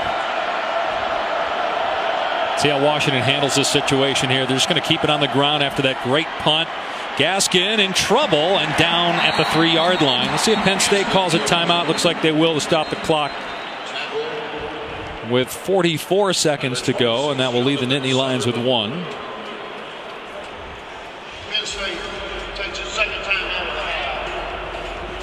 So we talked about that schedule, though. They got to go to Michigan. They have to go to Pitt, but they have Wisconsin at home. Penn State does have Ohio State at home. They have Michigan State at home. And look, the Big Ten has looked really good so far in the postseason. No doubt. A chance to go 6-0 so far. And obviously Ohio State had a case of the college football playoff with the way they played in every game except at Iowa when they lost big. No, the Big Ten, and top to bottom right now, is as good as any league in college football, if not the best. I know that they're maybe 1A or 1B, because you look at the coaches and the players, especially along the line of scrimmage and even at the skill positions, where the Big Ten hasn't always traditionally been elite, is at the skill positions. Ohio State's always had elite players. Michigan's always had elite players, but now Penn State's going to be back. You have to think Nebraska here in the years to come is going to get better and better under Scott Frost. Wisconsin's going nowhere. Right. And this is a really good league top to bottom. And they have tremendous resources at their disposal. You'll see Wisconsin next in the Capital One Orange Bowl taking on Miami. Their only loss was against Ohio State in the Big Ten championship game. You said they're not going anywhere. Jonathan Taylor, just a true freshman, their best player. Gaskin on 2nd and 11 out to the 12-yard line. Let's see if Penn State calls another timeout here on 3rd down or not. There's about a 3-second difference to the game and play clocks here, so Washington will have to run another play. A little surprised Penn State isn't stopping the clock here with the timeout. I am too. I thought they would. I mean, stay aggressive. They've had a chance to get a couple free rushers. They could have obviously gotten great field position. Surprised they're not going to burn a timeout here and see if they can't get a big stop to give them one shot to steal some points before the half. And especially with Washington getting the ball coming out in the 3rd quarter, fellas. No doubt. And with a little bit of momentum, too, after getting that takeaway and turning it into points. Browning in trouble. He's got to stay out of the end zone. There's a flag down here. And there's no time left in the half, but let's see what the penalty is.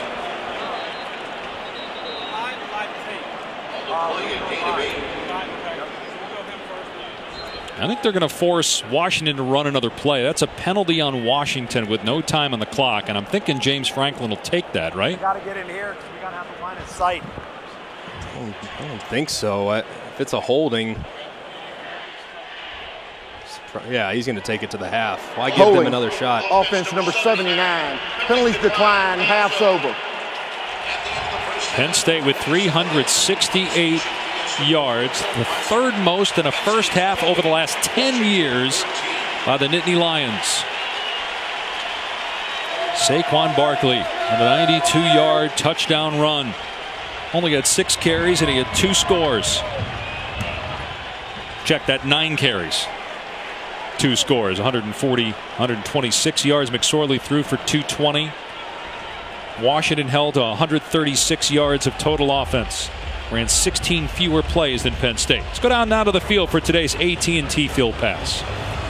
Coach, you've dominated this game on both sides of the line of scrimmage. Outside of the 2 turnovers, are you pleased so far with your team's effort? Yeah, I'm not happy for 2 reasons. Number one, we turned the ball over. We're one of the better turnover ratio teams in the country. We know that's one of the first ways to get you beat, so I'm not happy with that at all. And I'm not happy after the first touchdown, Trace McSorley punched me in the ribs, and they're killing me right now. All right, you going to go into the training room right now? Yes, sir. All right, get in there, get help. In the ribs? Oh, man. And then also he's like, oh, wait, I got to do one more interview. The training room will have to wait for the head coach. Got to be pleased about some things, though. They're up 28-14 at halftime.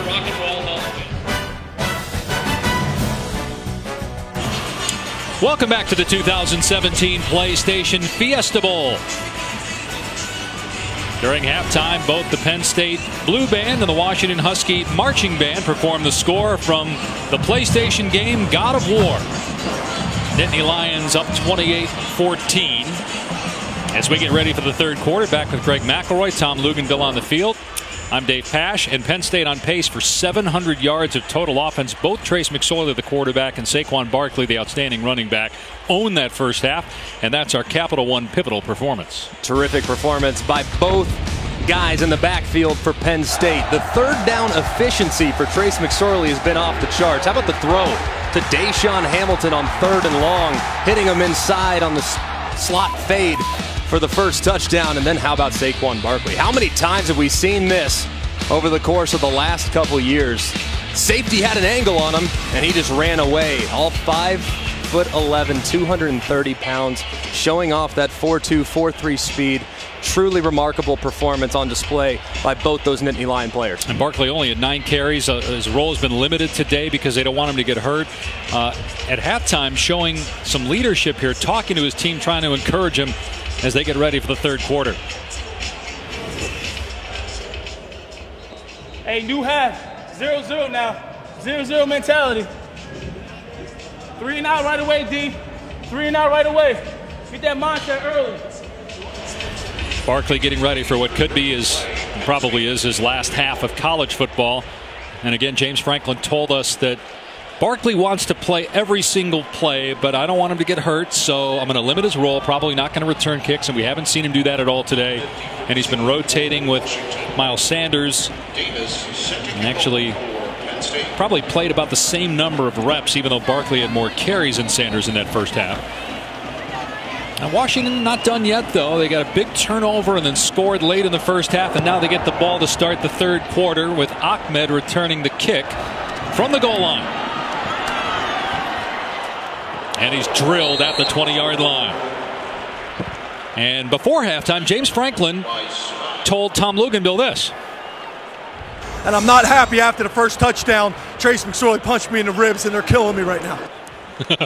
And here it was. We believe we found it. Little forearm shiver right there to the 9th and 10th rib on the left-hand side. He's got a little costochondritis, guys. I don't know if you know what that is. That's where the muscle from the rib connects to the breastbone and the sternum. He's ice and stemmed. Everything's good on his point. But with Washington, let's run this snap. I'll let you know what Chris Peterson had to say. And they run Myles Gaskin on first down, and he's dumped after a 2-yard gain by Christian Campbell. Chris Peterson actually wasn't all that down. Coming out of the locker room, he just said, we're not playing good.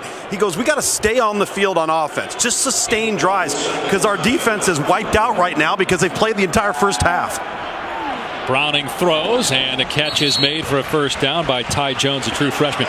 And whatever ailment that was, Tom, that you said that Chris Peterson has, I've been suffering from that working with you two all year. I'd like to see Tom spell that ailment. There's no way he costochondritis. You want to do it right now? No, it's okay. We're good. I believe you. Listen, no better place to do it than national television.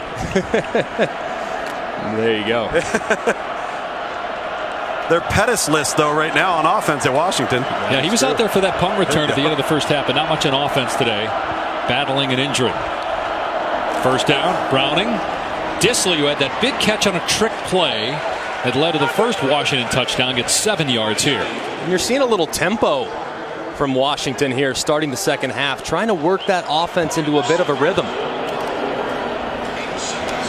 Out in space, Fuller brought down short of the line to gain. So third down here with Washington starting on offense in the second half.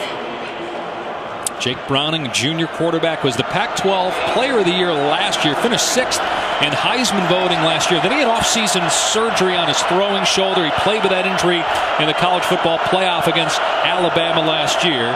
He's had a solid year. And now he's leaving the backfield as a direct snap it to Gaskin, who gets the first down.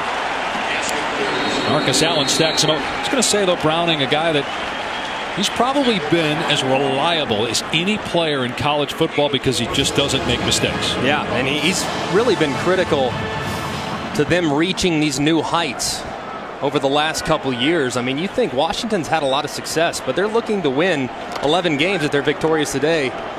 Back-to-back seasons for the first time in school history. I mean, he takes care of the football. He manages the game. And I know his numbers might not jump off the page like they did a year ago, but he's been very effective running this offense for a majority of the season. Well, the last time they won 10 games back-to-back seasons was 90-91. They shared a national title that second year.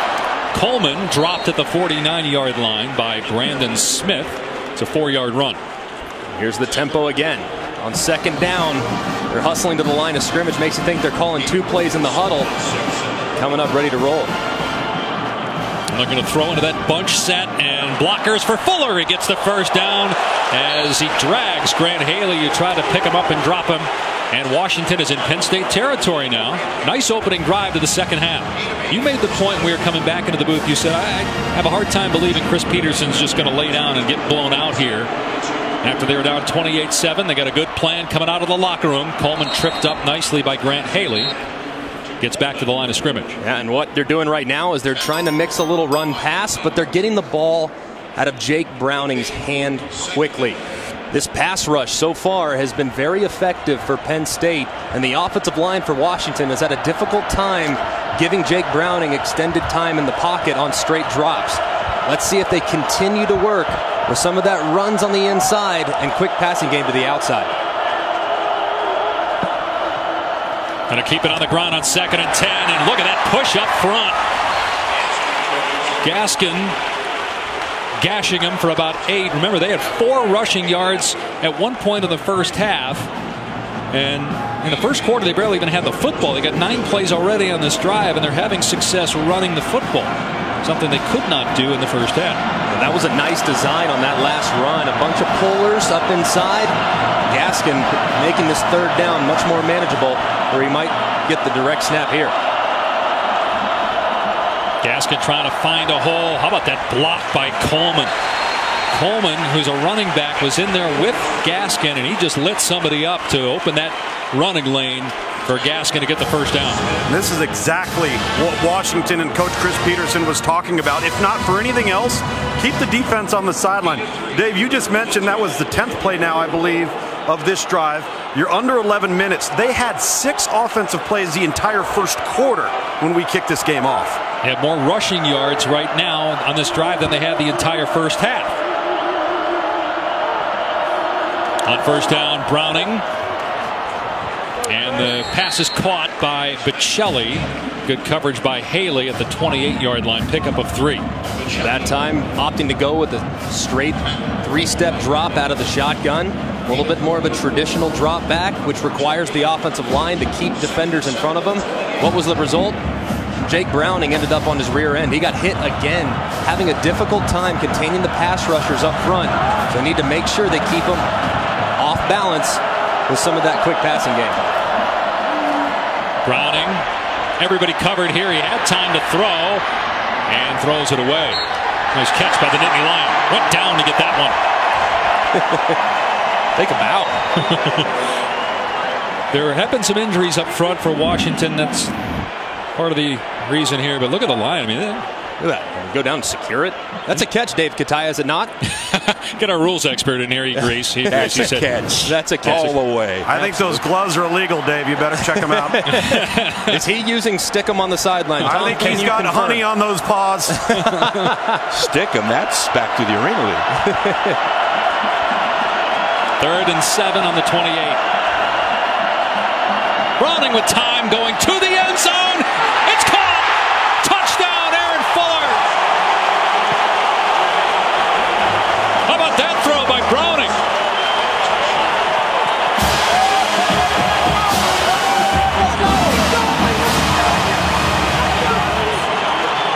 Great touch by Jake Browning. He sees one-on-one with a lot of green grass down the middle of the field. You have a wide receiver against Jason Kabinda, who's a middle linebacker. It's a tremendous job recognizing a mismatch in coverage and delivering an accurate football. They were 3 for 3 on 3rd down that drive. Remember, they didn't convert a 3rd down for most of that first half. The biggest drive of the game so far results in a huge touchdown for the Huskies. Jake Browning dealing. Huskies down 7. To sit here and say that, we wish we were in the playoff, yeah, we do, but, we haven't won a big-time bowl game since I've been here, and so, here's the opportunity right there to go win a big-time bowl game and try and take the next step as a program. And Washington is getting there with Chris Peterson and Jake Browning on that drive. As many completions as he had the entire first half. That was a great throw on the touchdown to Aaron Fuller. First touchdown of the season for Fuller. 19th passing for Browning. 78th for his career, which is a Washington record. And boy, it was 28-7. Penn State was rolling. They had the ball. They turned it over. And Huskies have scored the last 14 points. We have a ball game here in the desert. The Huskies will not go quietly into the night. See what Trace McSorley and company can do for an answer. Miles Sanders is deep with Barkley not returning kicks today. It's a touchback. Come out to the 25. There's a penalty marker back where they kicked off around the 35-yard line, which usually means the kicking team was offside.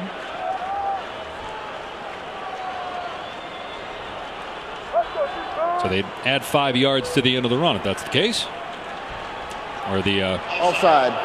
Kicking team, number 26. 5-yard penalty will be added to the touchback spot. First down. The ball on the 30. I want to go back to this last touchdown. A little Tampa 2 coverage where you have safeties going deep, and they go with a switch release, freeing up Aaron Fuller on Jason Kabinda, who's the middle linebacker. Outstanding trajectory on the football, right up and over the defender. Not bad coverage by Kabinda. Just a better throw and catch and a well-timed play call. Saquon Barkley in the game. This is his 12th touch, his 10th carry, and he is bottled up after a gain of 1 by Vita Vea. Greg Gaines in there as well. Those guys were quiet in the first quarter, but an entire Washington defense much better lately. Again, this is a defense that came in number 6 in points allowed and number 1 in rush defense in the country.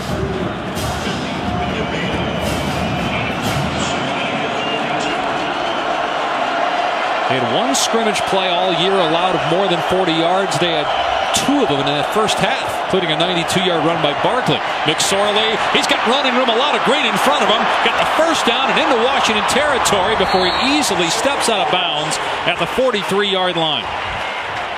You're going to see a lot of movement up front by Washington's defense. Look at all the games moving around, loops, and there's nobody home. Trace McSorley, a very good runner with a lot of green grass out in front. Good job recognizing the disappearance and making a big play happen with his legs. He got 26 yards. Now he puts the ball on the ground here on a snap that appeared to be a little bit low from Connor McGovern. McSorley does well to get back to the line of scrimmage. Tackled by Ryan Bowman, who has a fumble recovery in this game that turned the tide in the first half. So far early in this second half, this defense going with a little bit more pressure than they showed in the first. Here's Barkley out in space and ran out of room on that far sideline. That was a good job defensively, keeping Barkley in front of them. Short gain brings up 3rd and long for Penn State midway through the 3rd. Greg, I'll tell you, this Washington defense will take Penn State going laterally all day long. They'll run them right out of bounds, just like they did right there. No doubt, Tom. This could be, if you get a good gain here, Penn State, this could potentially be 4-down territory if they're just short. Pete Kwiatkowski, the Washington defensive coordinator. Let's see what they dial up here on 3rd down and 7.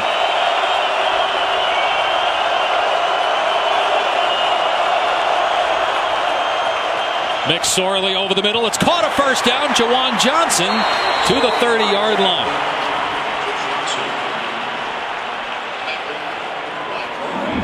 Defensive coordinator Pete Kwiatkowski decided to bring some pressure right there, which allowed Johnson some free space underneath, where he just hooks up right at the sticks and falls forward for a first down. McSorley's been perfect on 3rd down, 7 of 7 passing.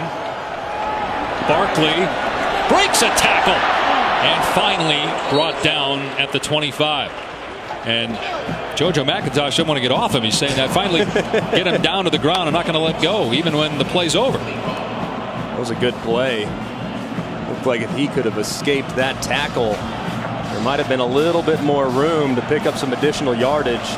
A good tackle, like you said, by McIntosh.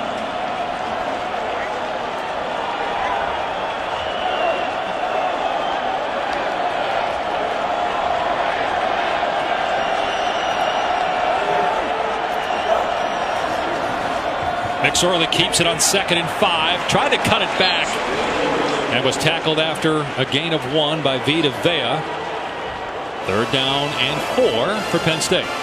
You're not going to escape the grasp of Vita Vea, that's for sure. Here you go, 3rd and 3.5. They're 8 of 9 on 3rd down. This has been the difference in the game. 3rd down conversions for them. They've been great so far, but they can absolutely run it here in this formation too.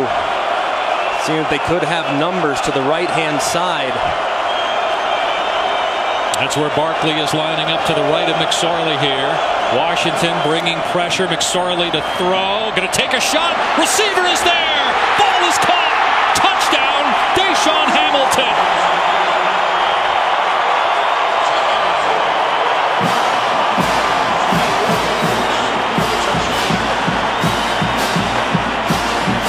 Second touchdown of the day for Hamilton.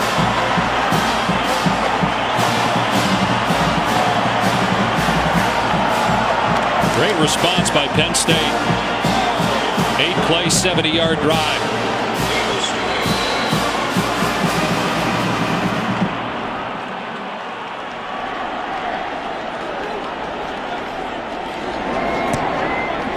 McSorley now with 2 touchdown passes on the day, 28 for the season, 1 shy of the school record which he set last year, and he hits Deshaun Hamilton for the 2nd time.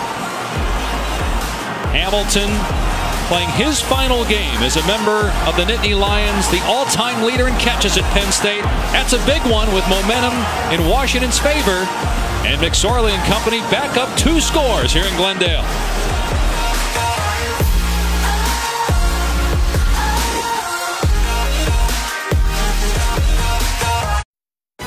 The PlayStation Fiesta Bowl, brought to you by AT&T. The all-new Accord from Honda. Allstate, official protector of college football fans. And Gatorade Thirst Quencher, the proven sports fuel. Captain Coyote Shane Doan, the now retired former Phoenix Coyote star spent all 21 years with this organization and the Grand Marshal of the Fiesta Bowl parade. Aerial coverage provided by Goodyear, committed to honoring blimp-worthy athletes who demonstrate hard work on and off the field. Goodyear, official sponsor of the College Football Playoff. Beautiful day outside, 75-degree weather here in Glendale. A lot of fireworks inside. I don't know if many expected this high scoring a game. 6 minutes to go in the third. 35-21 Penn State.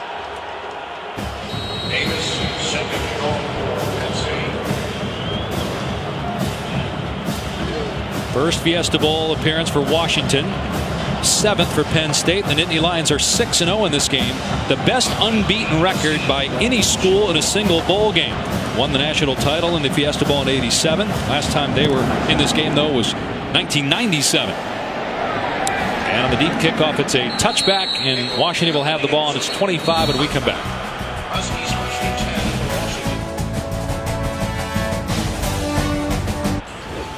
Welcome back to Phoenix. Here's Deshaun Hamilton's last touchdown. You're going to see him release just inside and understanding where he needs to get on this slot fade. He scored on this exact same play earlier in the game. The defender recognized it, so he stayed heavy outside leverage. Hamilton said, no worries, I'll release inside. I'll just get to my landmark and climb up and make a tremendous catch. 2 touchdowns on the day for Hamilton. Second team All Big Ten performer, recruited initially by Bill O'Brien. Playing his final game at Penn State. He's got the school record for catches, including 3 today and 2 scores. Washington takes over down 14. Play action for Browning. And over the middle. Gained for about 6 yards.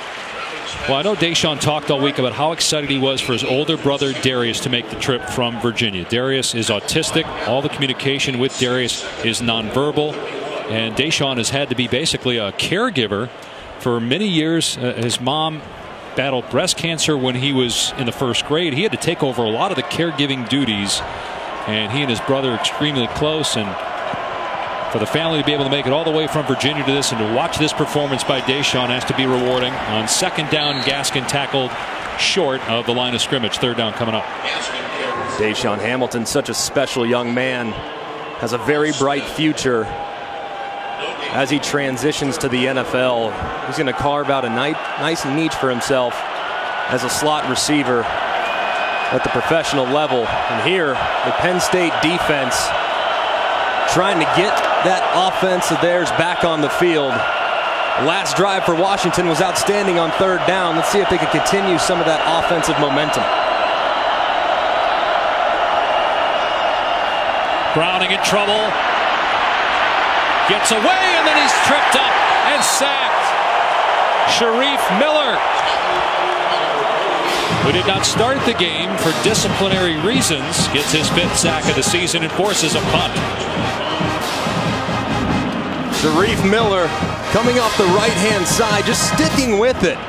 Not there initially. Of course, Browning has to escape the pocket. Miller dives, selling out and making that play. It's a good job of corralling by Miller. He knew that Browning was trying to escape to the outside, so he stayed outside leverage and was rewarded with the sack. And Tompkins, who muffed a punt in the 1st half, had a little trouble with that one as he saluted. He didn't even just a fair catch. He actually saluted to the sky as he pulled that one in. Sack time for Penn State, and they get the ball back.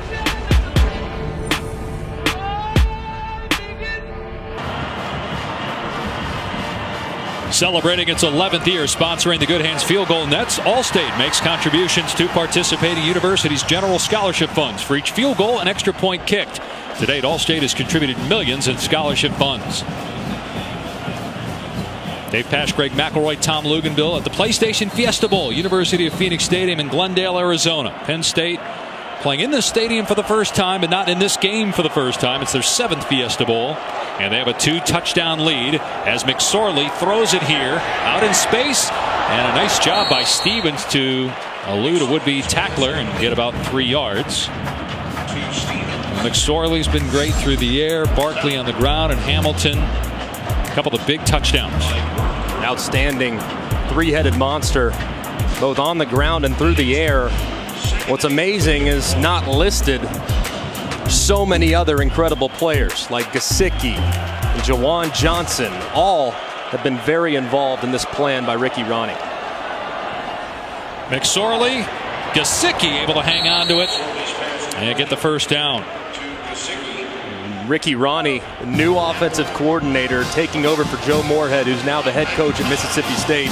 What a job he's done, involving so many different playmakers, making sure that they all get looks, they all get touches, and distributing the ball evenly throughout the game is so difficult to defend. Even against some of the best defenses, stopping this much talent is extremely difficult.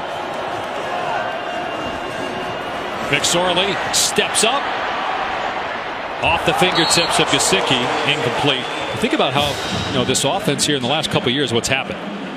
2 years ago in the bowl game, the Tax Slayer Bowl, John Donovan is fired, so Ricky Ronnie ends up calling plays. And then Joe Moorhead steps in as the offensive coordinator, and then he gets the head job, and now Ronnie is back calling plays today. And going forward for this offense, which will have its quarterback back next year and a lot more weapons around him. They'll obviously lose Barkley, but the guy in the backfield right now with McSorley is pretty good, Miles Sanders. Here's Hamilton again, and look at all that space. Another first down.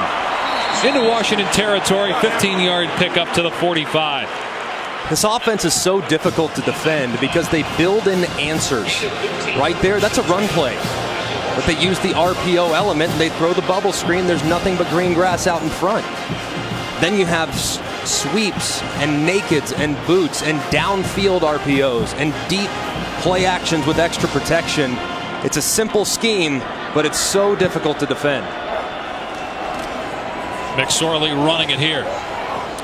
Burr-Kirven brings him down after a gain of a couple. You know what, Greg, though? It's the quarterback that makes it go. Because if you have a stationary player in this offense, you have nowhere near the versatility or the dynamics of forcing the defense to have to account for the quarterback's legs. And I think that's where Trace McSorley, we see all these components, the ball's on the perimeter, ball's on the ground, the ball's to Tommy Stevens there, another quarterback, but it's McSorley that's the X factor in this offense. There's no doubt, Tom.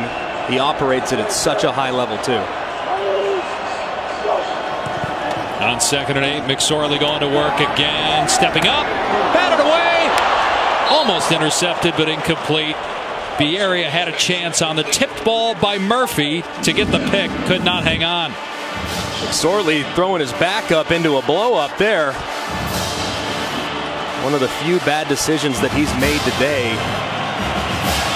Almost intercepted. Fortunate for Penn State that that ball hit the turf and it wasn't out the gate the other way. Look at the third down conversions. 9 of 10.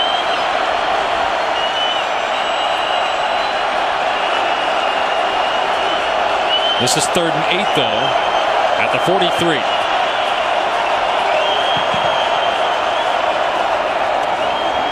McSorley with time to throw. An on-target pass again. That's been the go-to guy on 3rd down. Juwan Johnson with another first down catch. The first progression in this route is actually Gesicki. But he sees the defender drop right underneath it. He knows that he has a comeback to the outside. He throws it with perfect anticipation in a great location on the sideline, almost uncoverable if you throw that comeback on time. Think about it, Greg. He's been targeted 6 times and he's got 6 catches. Juwan Johnson had that game winner at Iowa. His only touchdown of the year came as time expired in that huge win for the Nittany Lions earlier in the year.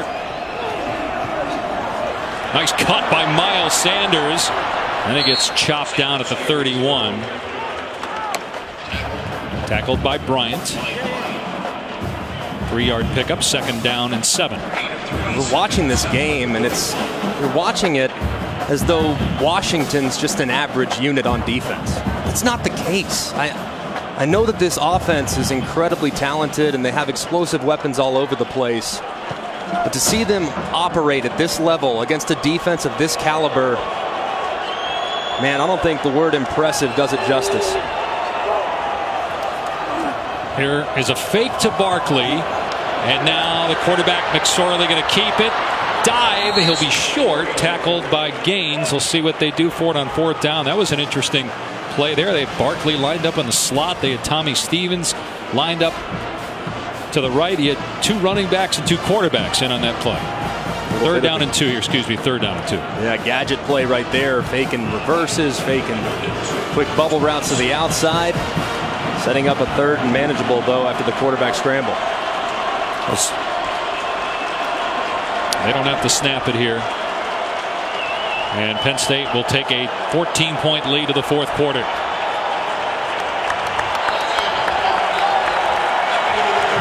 "15 minutes away from win number 11 for the Nittany Lions. Washington got within 7, but Penn State with a big response and a critical third down when we come back. Both quarterbacks have made some impressive throws. It's a 14-point lead for Penn State after 3.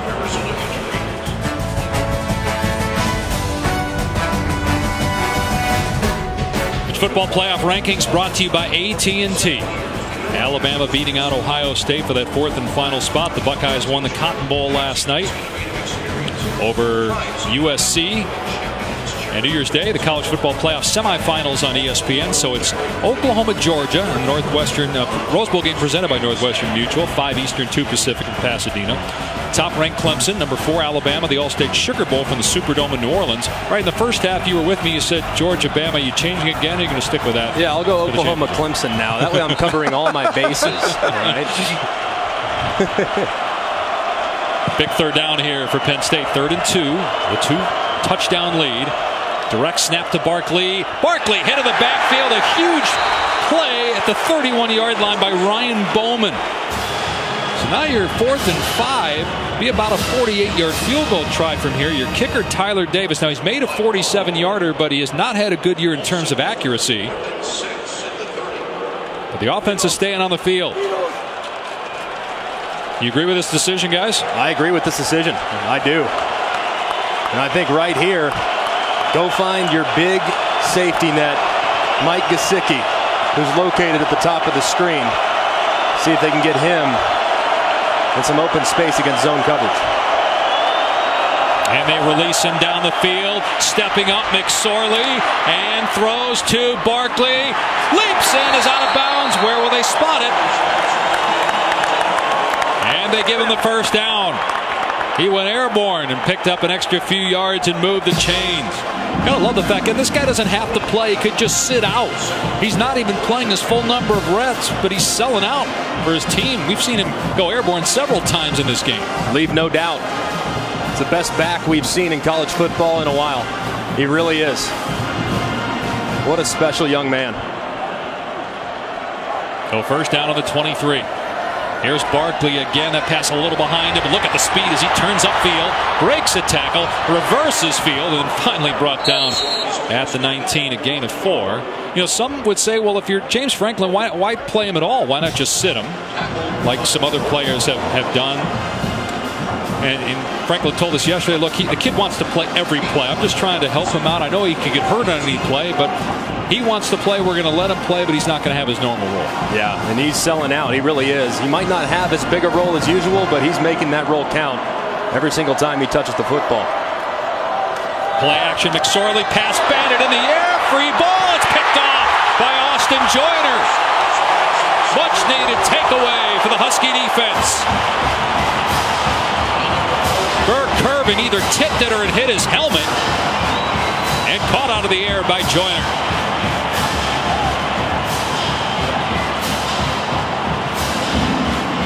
This is a gotta-have-it situation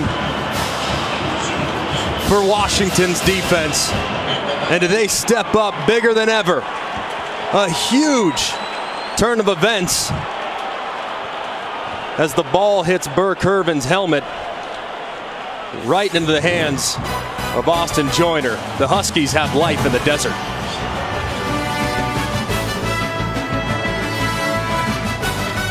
Take a look at Greatness Awaits presented by PlayStation. Rose Bowl game presented by Northwestern Mutual with Oklahoma, Georgia, New Year's Day, followed by Clemson, Alabama 3, although this is in the semifinal. They met in the previous 2 national championship games. And then coming up after our game from Miami, the Capital One Orange Bowl, the Hurricanes arriving. And I know a lot of people are going to say, well, it's a home game. Well, it's really not, because you know how Wisconsin travels. It'll probably be half and half, maybe even more Badger fans than Hurricane fans. Yeah, I think the Badgers will be well represented in South Florida, that's for sure. And some fans of both schools here in attendance as Washington takes over after a turnover. Play action and a reverse. A lot of running room here for Bocelli. Oh, violent tackle by Marcus Allen after a 9-yard gain. That running room closed in a hurry because of Marcus Allen. You see the trophy. Tom, go over there and grab that real quick. I'm busy, brother. I'm working for you. There you go. I think it's important, guys. Washington continues to have a mix of run-pass balance. They can't get pass happy here. And again, no Dante Pettis. He's been limited because of injury today. And immediately on the handoff, Simmons is in the backfield, and he swallows Gaskin. Loss of about 4. They just lost him off the edge. I mean, he's untouched. And there is nobody home on that left-hand side. He's swallowed up in the backfield before you can get any type of momentum. And what was a terrific first down play, second down became a real problem. And this is really a gotta-have-it situation for Washington's offense. Still a 2-score game. Let's see who they try to target here on the critical 3rd and manageable. Browning has to adjust the arm position, and he hits Ahmed for a first down. There was pressure. He had to go low and sidearm that baby. And able to move the chains. Look at this arm. Little sidearm sling right there, and a good job by Ahmed, too. Not the most accurate throw, but making sure he looks it all the way into his stomach and getting north and south, knowing the line to gain. He's going to be a special one for the Huskies for many, many years. Jake threw that from his knee. Yeah. It's almost underhanded it. Pressure coming up the middle. Browning climbing the pocket, and he overthrew Gaskin, who was wide open at midfield.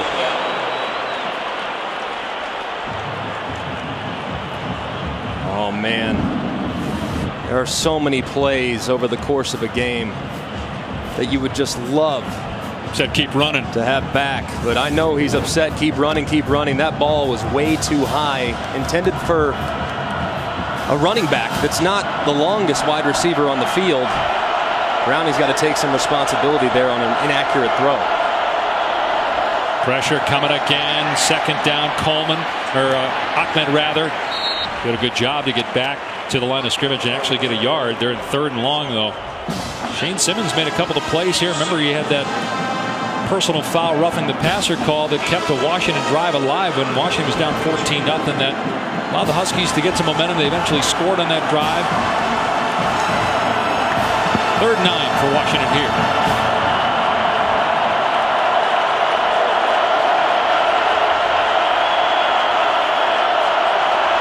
Pretty good numbers on 3rd down for Browning. Got to get to the 41. Browning in trouble. Kabinda chasing, and Browning throws it short, incomplete. A lot of time left. Got to punt, right? You have to punt it. This part of the field, absolutely have to send your special teams unit on. Don't disagree with this call at all. Browning's got to understand to a certain extent. You've seen him do it time and time again this year. He's got to hang in the pocket a little bit. I feel like he's seeing ghosts, and he's gotten hit several times today, been sacked multiple times as well. He's got to hang in there and let some of these route progressions develop, because he's escaping the pocket so quick, and Penn State's teeing off. Excellent punt and a dangerous play again. Tompkins, who muffed a punt earlier, breaks a tackle and up to the 34. Vita Vea put the tackle on special teams, the biggest guy in the field down there. Wow.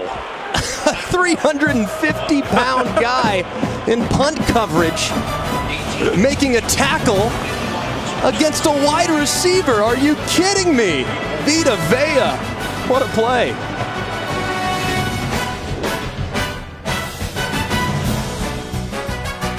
The PlayStation Fiesta Bowl, brought to you by PlayStation 4. Greatness awaits. Taco Bell, official partner of the student section. Sometimes you gotta live Mas. And the Capital One Venture Card. Earn unlimited double miles on every purchase every day.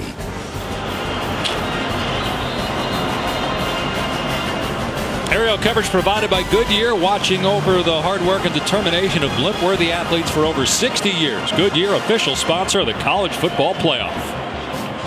University of Phoenix Stadium in Glendale with the roof closed, the air conditioning on. It's in the mid-70s outside here in Glendale.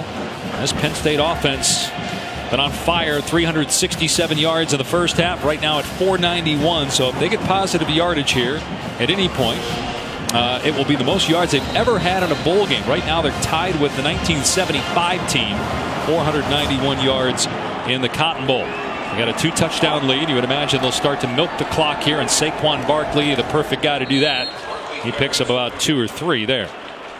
So a record now for Penn State for total offense in a bowl game, and that just again speaks to how far this program has come. Our crew covered Penn State during the Sandusky scandal the week that Joe Paterno was relieved of his duties, and then Bill O'Brien's first game as head coach. He got the program back on solid footing before leaving for the Houston Texans. And you know, a lot of Penn State alum weren't sure about the James Franklin hire at the time, and then after the first 2 years where they were hovering around 500. But the last 2 years he's proven he's the right guy for this job, and he's got them back at a championship caliber level. Won the Big Ten a year ago.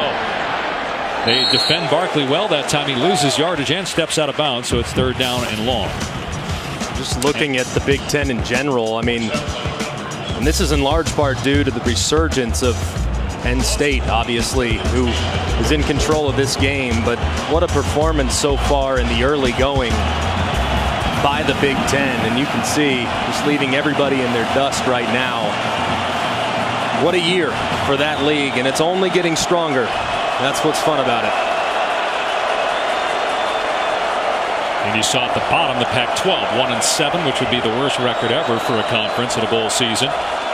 Huskies need to stop here with the clock at 8:56 and counting, with 3rd and 10.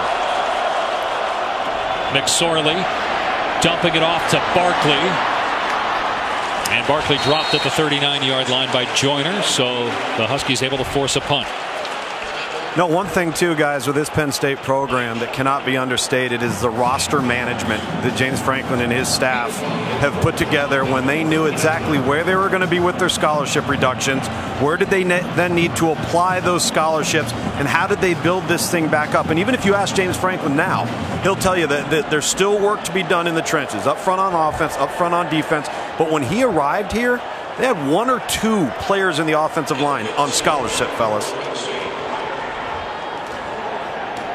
Pettis, who has not played a lot of offense today, signals for the fair catch, and Washington will have the ball at its 21, down 14, just outside 8 minutes left. Tonight, one more game on ESPN. It is the Capital One Orange Bowl featuring Jonathan Taylor and Wisconsin, Malik Rozier and Miami. It's available on ESPN Deportes and the ESPN app. There are worse places to be on a Saturday at the end of December than Arizona and Miami, the site of the 2 New Year's 6 games today. Rozier getting ready for the Canes, who lived dangerously for a while and then eventually caught up to him, lost a couple games late. See if they can bounce back tonight. He's going to have his hands full against a very good Wisconsin defense. Washington with possession from its 22-yard line, trailing by 14 points. 8 minutes to go. Browning brought down for a sack. Yetur Gross-Matos, a true freshman who they think is going to be a player. Yeah, they're excited about him. When you just look at this defensive line unit, a couple years ago, I was on campus in 2014. They did not have guys that were that big and that active. Yetur Gross-Matos. Look how long he is. He's 6'5". I mean, he is a good-looking dude, and he is going to be a really good player here for the Penn State program in the years to come. 2-yard loss. Browning on 2nd and 12. Long throw. It's there and caught by Ty Jones. And they will mark him about a yard short of the first down. A huge play right here for Washington, obviously. Still plenty of time. No need to be in a rush. And they're taking their time, obviously, knowing how critical this down and distance is. And their most reliable pass catcher, Pettis, still on the sideline, a little banged up. Haven't seen him hardly at all on offense these last few series. So it's going to be a direct snap. That's Browning, the quarterback, leaving the backfield. Gaskin kind of looked at him and then takes off. And Gaskin might go the distance. Washington is back in the game. Touchdown, Huskies.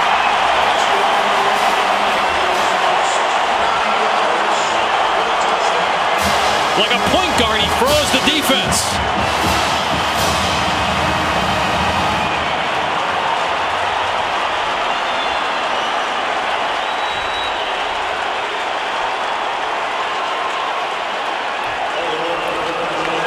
Gaskin saying, I know Barkley's probably a top 5 pick, but you know what? I've had some pretty darn good numbers too. 1,300 yards, 3 straight years, 21 rushing touchdowns, including 2 today in 2017.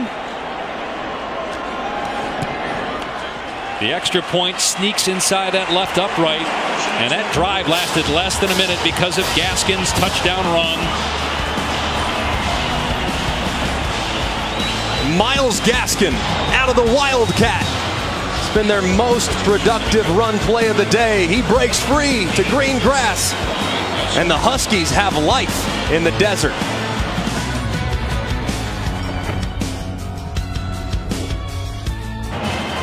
Welcome back to the 2017 PlayStation Fiesta Bowl, where Washington is back within 7 of Penn State. It's a one-score game because of an incredible quarterback power out of the Wildcat. Myles Gaskin standing about 6 yards deep, and look at this cutback, boom. And then he hits the Jets, and he is gone. What a great design. They've had such success with that play today. They scored on it earlier from about 12 to 15 yards out. That time, he hits his head on the goalpost for a huge game-changing play. Think about it, Gaskin at 13 carries for about 30 yards, and then he goes for 69 on that play, the longest run of the season for Washington. Fielded on the 10-yard line by Sanders, and out to the 25. By the way, Saquon Barkley has had quite a day as well, running for 128 yards and 2 scores. He's also been active in the pass game, too, converting several third down opportunities. But man, you see that quick twitch ability coupled with the power and the body control. And then the Jets right here, just out the gate. A safety, McIntosh, had an angle. He just ran away from him and hurtled into the end zone. Saquon Barkley, in what could be his final game for Penn State, has been sensational. Well, the Washington fans are back loud again with Penn State in possession. 1-score game, and they're going to run McSorley here, and he's dropped after a gain of 2. Vita Vea has really stepped up here, called his name a lot since the first quarter. So a gain of 2 on the play. And it's on the big guys up front. Vita Vea,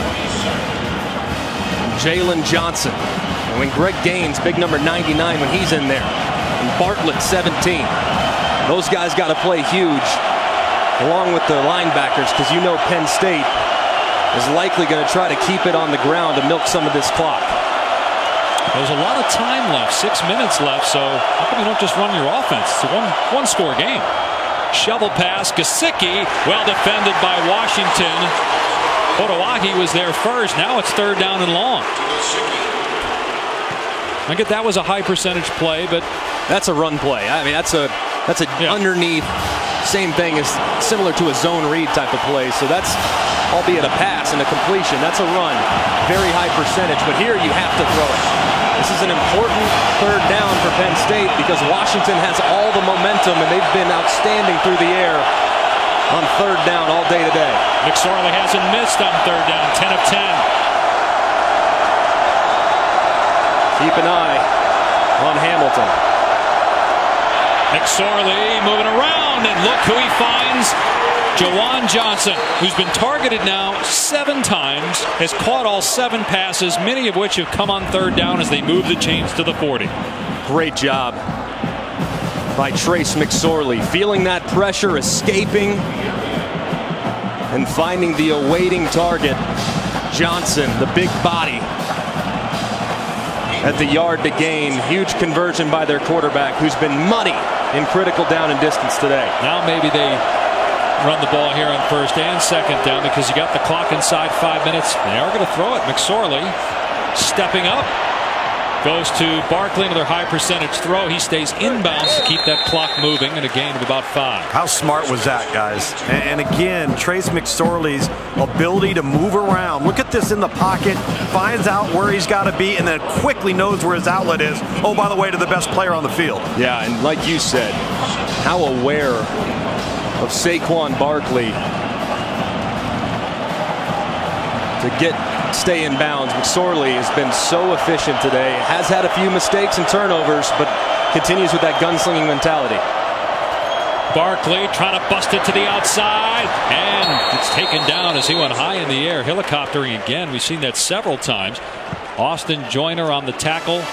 Now it's third down, and again, James Franklin told us, look, he's going to rotate series. He's not going to play as much as he normally would, but he's been out here a ton in the fourth quarter with the game at stake and what will likely be his final game at Penn State. And he's converted on critical down and distance. I would expect him to get the ball again right here, running to the right-hand side. With a clock at 3:40, it is Barkley, and he gets the first down, powering into Washington territory. He'll stop the clock, then move the chains, and then start that clock running again.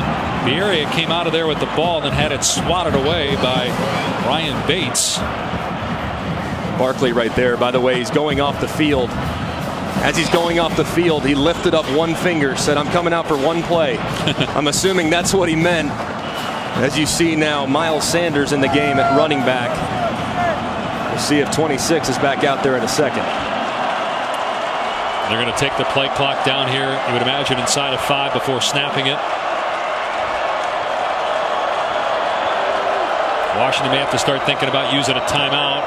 Sanders stood up after a gain of 1, and Washington will use a timeout with 3:02 on the clock. That will leave the Huskies with 2. Second down and 8.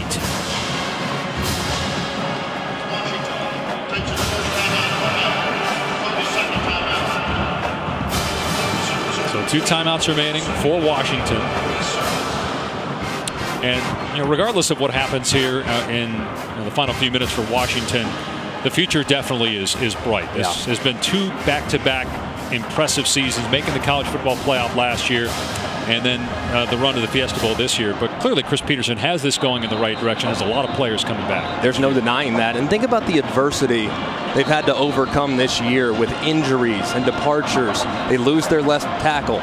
They lose 3 of their top 4 pass catchers. They've lost several players in the secondary. This team is not the deepest unit in college football, but they've hung in there.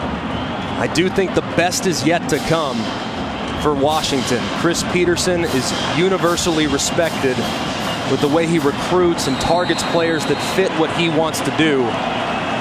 I'm excited to see this program continue to grow and carve out what could be a little Northwestern dynasty in the Pacific Northwest.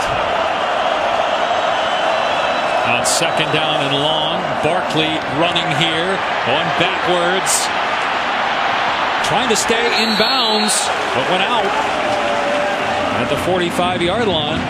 2:53 on the clock. So Washington doesn't have to spend a timeout here. 1 remaining, third down. How do you handle this if you're Penn State? I'd run it. I mean, knowing right now the situation and the clock starting once again on the wind, I'd run it though. Keep that clock moving, and by the way, you're giving it to the best player on the field in Saquon Barkley.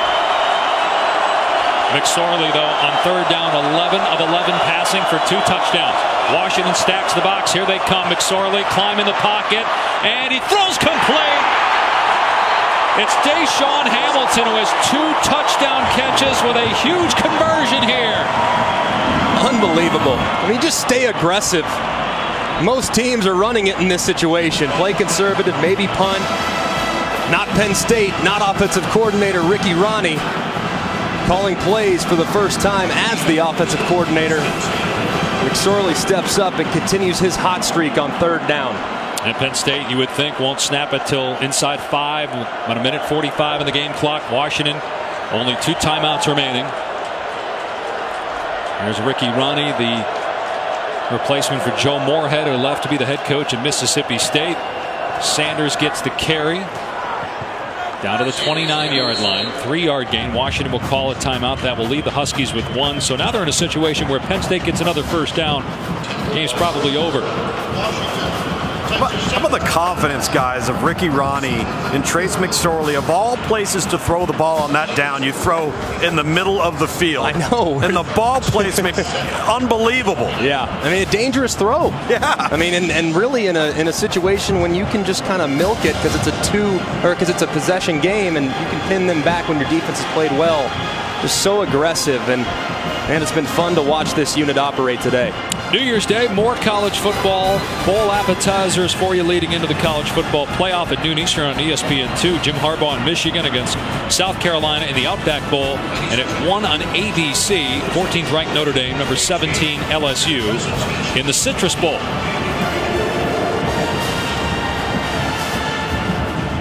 Ohio State won the first New Year's Six game last night, thumping USC. Penn State, minute 38 away from win number 11 this season. And a perfect 7-0 record in the Fiesta Bowl. No one's ever done that before in any bowl game. Put a punctuation mark on a terrific season and set the table for next year. Sanders about 2 yards short of the first down, so that's the final timeout taken by Washington. So if Penn State gets the first down here, they can just take a knee for a couple plays and end the game. Washington gets a stop, then it's a decision for Penn State whether to go for it on fourth down, try field goal. Stay tuned, we'll wrap up our PlayStation Fiesta Bowl coverage in the Ford Escape postgame show. Highlights and analysis and the trophy presentation. Trace McSorley's thrown for 344 yards in this game. 2 touchdowns. He did have the 2 picks, although one of them was just a great play in the back of the end zone by Byron Murphy. The other was on a deflection. Last time towards the end of the third quarter when Penn State was in the red zone. Yeah, he had the ill-advised pitch, too, on the speed option when the running back wasn't prepared for it, that resulted in a turnover as well. So, yeah, 3 turnovers to his name, and that's never what you want, obviously, but that's kind of the moxie of Trace McSorley. Bad play happens, who cares? Yeah, he forgets about it. Doesn't matter. Yep. Move on. And that's all you can do, because every time he's made a mistake, he's come back by making 5 incredible plays, highlighted by some of his production on third down. He has been outstanding today and is a huge reason why Penn State has been so incredible these last couple years. Let's see if they just keep it on the ground here. They got Saquon Barkley in the game. A first down probably wins the game. Third down and about 3. And it is Barkley. And he's close. They're going to mark him short. So this will take the clock down to about 50 seconds left. Penn State can use a timeout if it chooses. It's fourth down. I mean, you probably don't want to try a field goal, right? You go for it. Not worth it. So yeah, you go for it. If anybody knows that, it's Penn State. Remember when they blocked a field goal and took it to the house to beat Ohio State last year? Yep. Bad things happen when you send the field goal unit on. You go for it. You try to win it on the field right now. And your offense has been outstanding for a majority of the day. And your running back, by the way, is a monster. Well, Tyler Davis has had 2 blocked this year, too. So obviously they're going to go for it on fourth down. And when you've got that guy right there, probably a good idea just to give it to him. So it's going to take us actually inside 40 seconds, and then Penn State will call a timeout.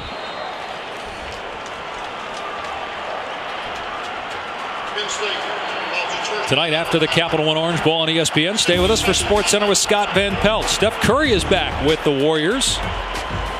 And how does he look in his return? The Warriors lost at home last night. Update on Baker Mayfield. Actually, I was watching the press conferences, and coach and teammates were talking about him being sick. He said, I'm going to go actually take part in the press conference on my own. Also, where in the world isn't SVP the best viewer fake SVPs of 2017? And James Franklin's got the entire team around him here for fourth down and 1. Again, they get the first down. Game's over. They're going to win the game. If Washington gets a stop, they don't have any timeouts, and they have to go about 78 yards in about 30 seconds or so. Saquon Barkley probably going to get his final collegiate carry, you would imagine, right here. Although that's what Washington's thinking, so maybe James Franklin will do something different. I don't know. You got that two-headed monster back there, Greg, between McSorley and Barkley. You don't have bad options if you're Ricky Ronnie here. No doubt.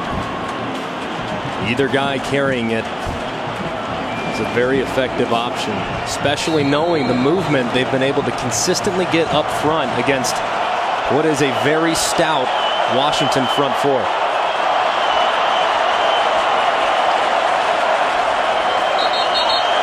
And there's some movement by Penn State. Wow. Now it's 4th and 6. I think they still go for it, though, right? False start. Offense, number 70. 5-yard penalty, 4th down. It's Brandon Mann, the right guard. You still got to go for it here in this situation. I mean, what a massive penalty. You see the Washington defensive line shift, and which causes him to flinch just a little bit.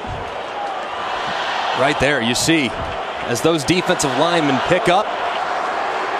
We actually called that Harry High School, but effective nonetheless. And looks like now James Franklin has a big decision on his. Well, the kicking team just ran out there, Greg, and then I think they backed him off and said, you know, let's call it timeout, talk about it a little bit longer. So 1 timeout remaining for Penn State.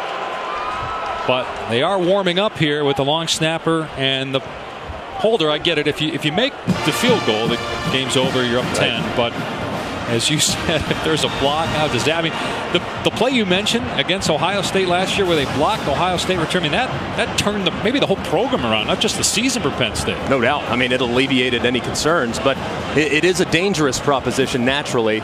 If there's any type of mishandling of the snap, holder just dives on it. Anything like that, you kind of coach those things up. So a good job by James Franklin to take some additional time to think about it. But I actually, in this situation, 4th and medium, I absolutely would kick it and try to end the game here by making it a 2-possession game. I still think you give it to 26. Still? I don't know. At 4th and 6? Yeah, but you're going to take a few seconds off the clock. Washington doesn't have any timeouts. They still got to go 78 yards to tie the game with no timeouts.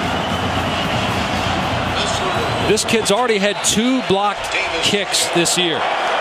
Tyler Davis. Not to mention he's 9 for 16 on the season. 45-yard try to make it a 10-point lead. It's no good.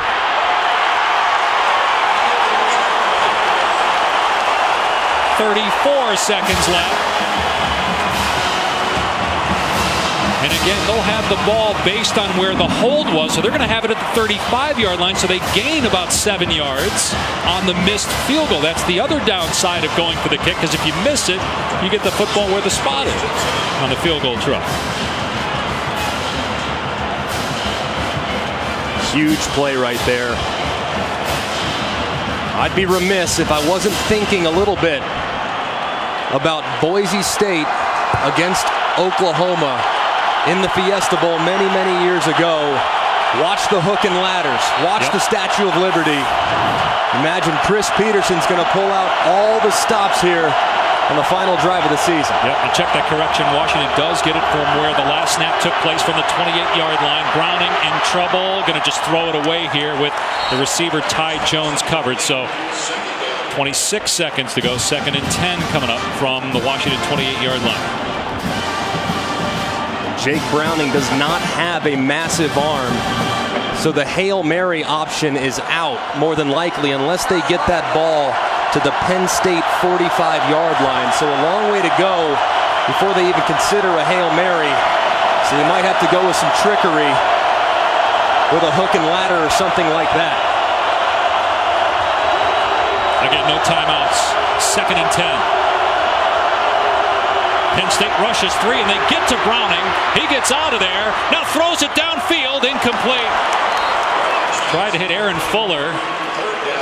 And boy, give the Penn State defender credit there. I mean, he was lining up Aaron Fuller, and he held off. And he saw that pass was going to be over his head, because you risk, obviously, a penalty, a targeting foul in that situation. The challenge here too, guys, is Penn State's an advantage because they know there's no timeouts and Washington can't use the middle of the field.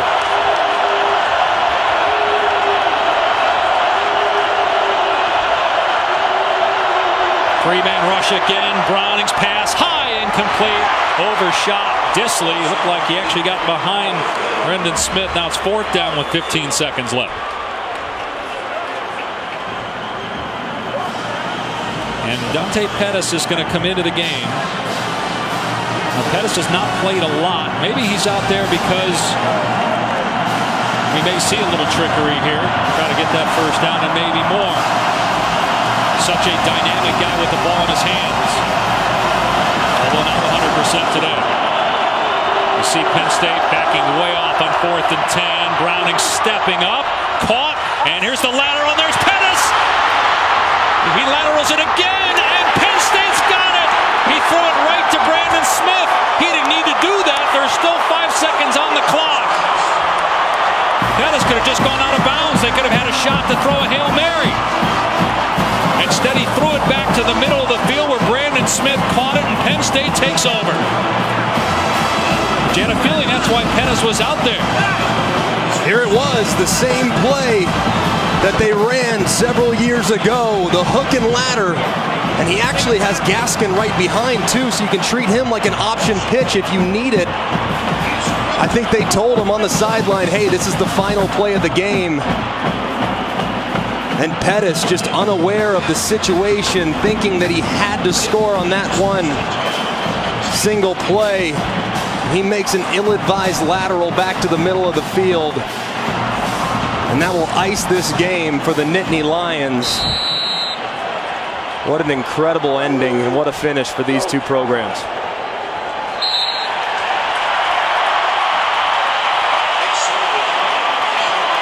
Penn State with an 11-win season. The Nittany Lions, the 2017 PlayStation Fiesta Bowl champions. Franklin, he got punched by his quarterback on a touchdown celebration, took a shot to the ribs, and then he gets drenched afterwards. His glasses get knocked off, and he's not happy about that either. Nittany Lions win it by 7. Penn State finishes 11-2. Washington 10-3. And Coach Franklin standing by with Tom. Well, Coach, it's never easy. Your team had to hang in there, and you had to finish. 2 back-to-back New Year's 6 bowl games. What do you have to say about this ball club? Just really proud of our players, our coaches, that our offensive staff did great with a change on offense. So I couldn't be more proud. Thank the Letterman, our administration, Dr. Barron and Sandy. You know, it's amazing what we've been able to do in a short period of time, but this is just the beginning. We still got a lot of work to do. Those who are familiar with Saquon Barkley and his ability and what he's meant to this program, they see it physically every Saturday on the field. But for a young man to come out here play, you had a plan for him, how he was going to be utilized. What can you tell people in relationship to what type of kid he is? Well, you know, I get it. You know, this is a difficult decision for people to make. There's a lot of factors that go into it, but you know, it was never really a discussion with Saquon. He was going to play for his teammates. He's going to play for this university, and then obviously he's got a decision to make. So I couldn't be more proud of him, and just everybody, our whole team, our whole organization. Saquon Barkley's a factor, obviously, but we just got so many guys that gave it all today. You've built this roster back up defensively. You stopped the run today, and Saquon Barkley had a nice day on offense, but offensively, Trace McSorley made a lot of plays. 3rd down was almost flawless. Assess his performance. Yeah, we were unbelievable on 3rd down. I was going to say the same thing. Thought Coach Ronnie and Josh Gaddis and our whole offensive staff did a great job, but Trace just was very accurate. You know, we're fortunate to win with the turnovers we got, but I think the 3rd down was really the kind of thing that swung in our favor. Coach, congratulations. Go enjoy this. Thank you so much. Well, they were so close last year, Tom, losing the Rose Bowl, though, in a 3-point game against SC, but they get the win here. As we welcome you to the Ford Escape postgame. Penn State wins in its 2nd straight New Year's 6 bowl game. Welcome to the Ford Escape postgame. Final score 35-28. The Nittany Lions beat Washington. They're up 28-7. The Huskies made a run. but too much. Saquon Barkley and Trace McSorley in the end. McSorley throwing for 344 yards, the second most in Penn State Bowl history. Barkley had 25 touches, a lot more than we thought he was going to get. 18 carries, 138 yards. He had 7 catches, 35 yards, and 2 touchdowns on the ground, including a 92-yard touchdown run, and Saquon is with Tom. Saquon, what a performance today. You and Coach Franklin knew you were going to have a plan for how many touches you were going to get, how you were going to be utilized. What does this team mean to you in relationship to your performance here today? Well, the O-line, you got to give credit to the O-line. The O-line came out and played a tremendous game. We heard all week about how special Washington defense is and how they're good in the run game, and the O-line really took that to heart and really took that personal day. And I think we're able, in one run, we had 92-yard run, and they only gave about 96 on average for the whole year. So big credits and big much love to the O-line, and this team is special. You got to be in the locker room to understand how I feel and what I mean by saying that word special. This group of guys is going to be special. Some of us going to be able to play at the next level, some may not. But whatever we do in our life, they're going to be special and they're going to be successful in life, and especially to the seniors. The seniors did a great job of bringing this program back. And I just want to say thank you to those guys. And it's been an honor calling my teammates and calling my brothers. We live in an era where a lot of people are choosing not to play in a bowl game for their NFL draft status. You chose to play here today. What is your status moving forward on whether or not you'll enter the NFL draft?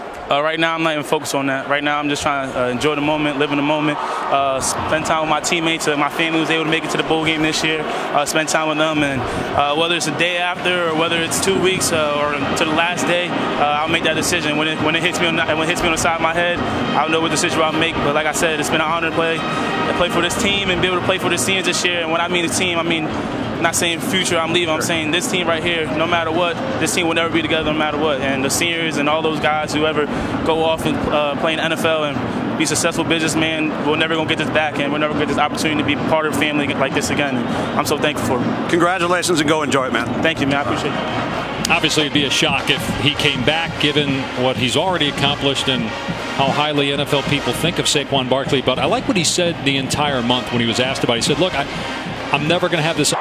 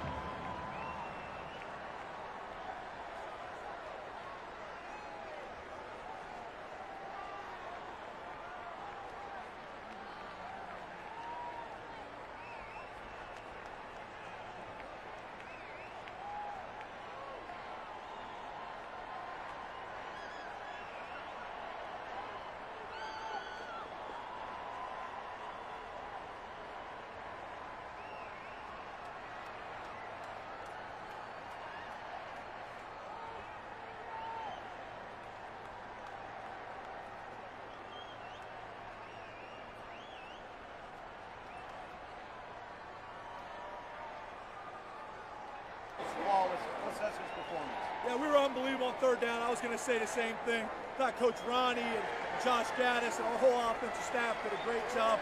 But Trace just was very accurate. We're fortunate to win with the turnovers we got. But I think the third down was really the kind of thing that swung in our favor. Coach, congratulations. Go enjoy this. Thank you so much. Thank you.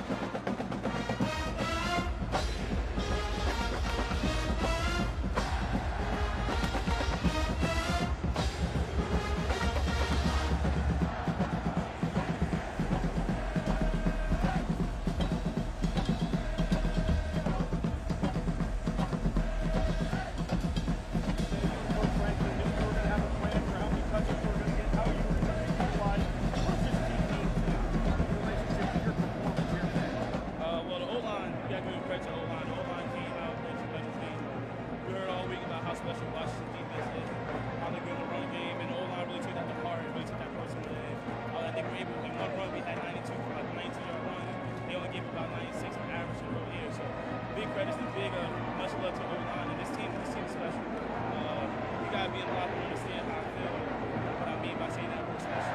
This group of guys is really special. So much of people play the next one. Whatever we do, I think we're really special. We're really successful in life, especially to the seniors. The seniors did a great job.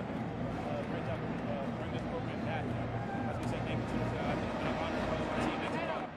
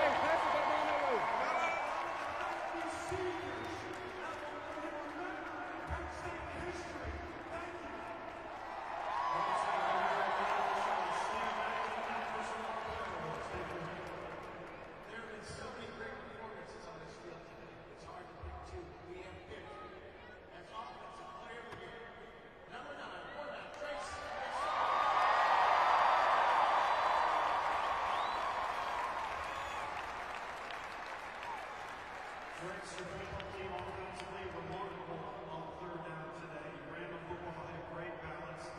Your leadership to this team is immeasurable. What does this team mean to you? This team is everything to me. I mean, this is Oh,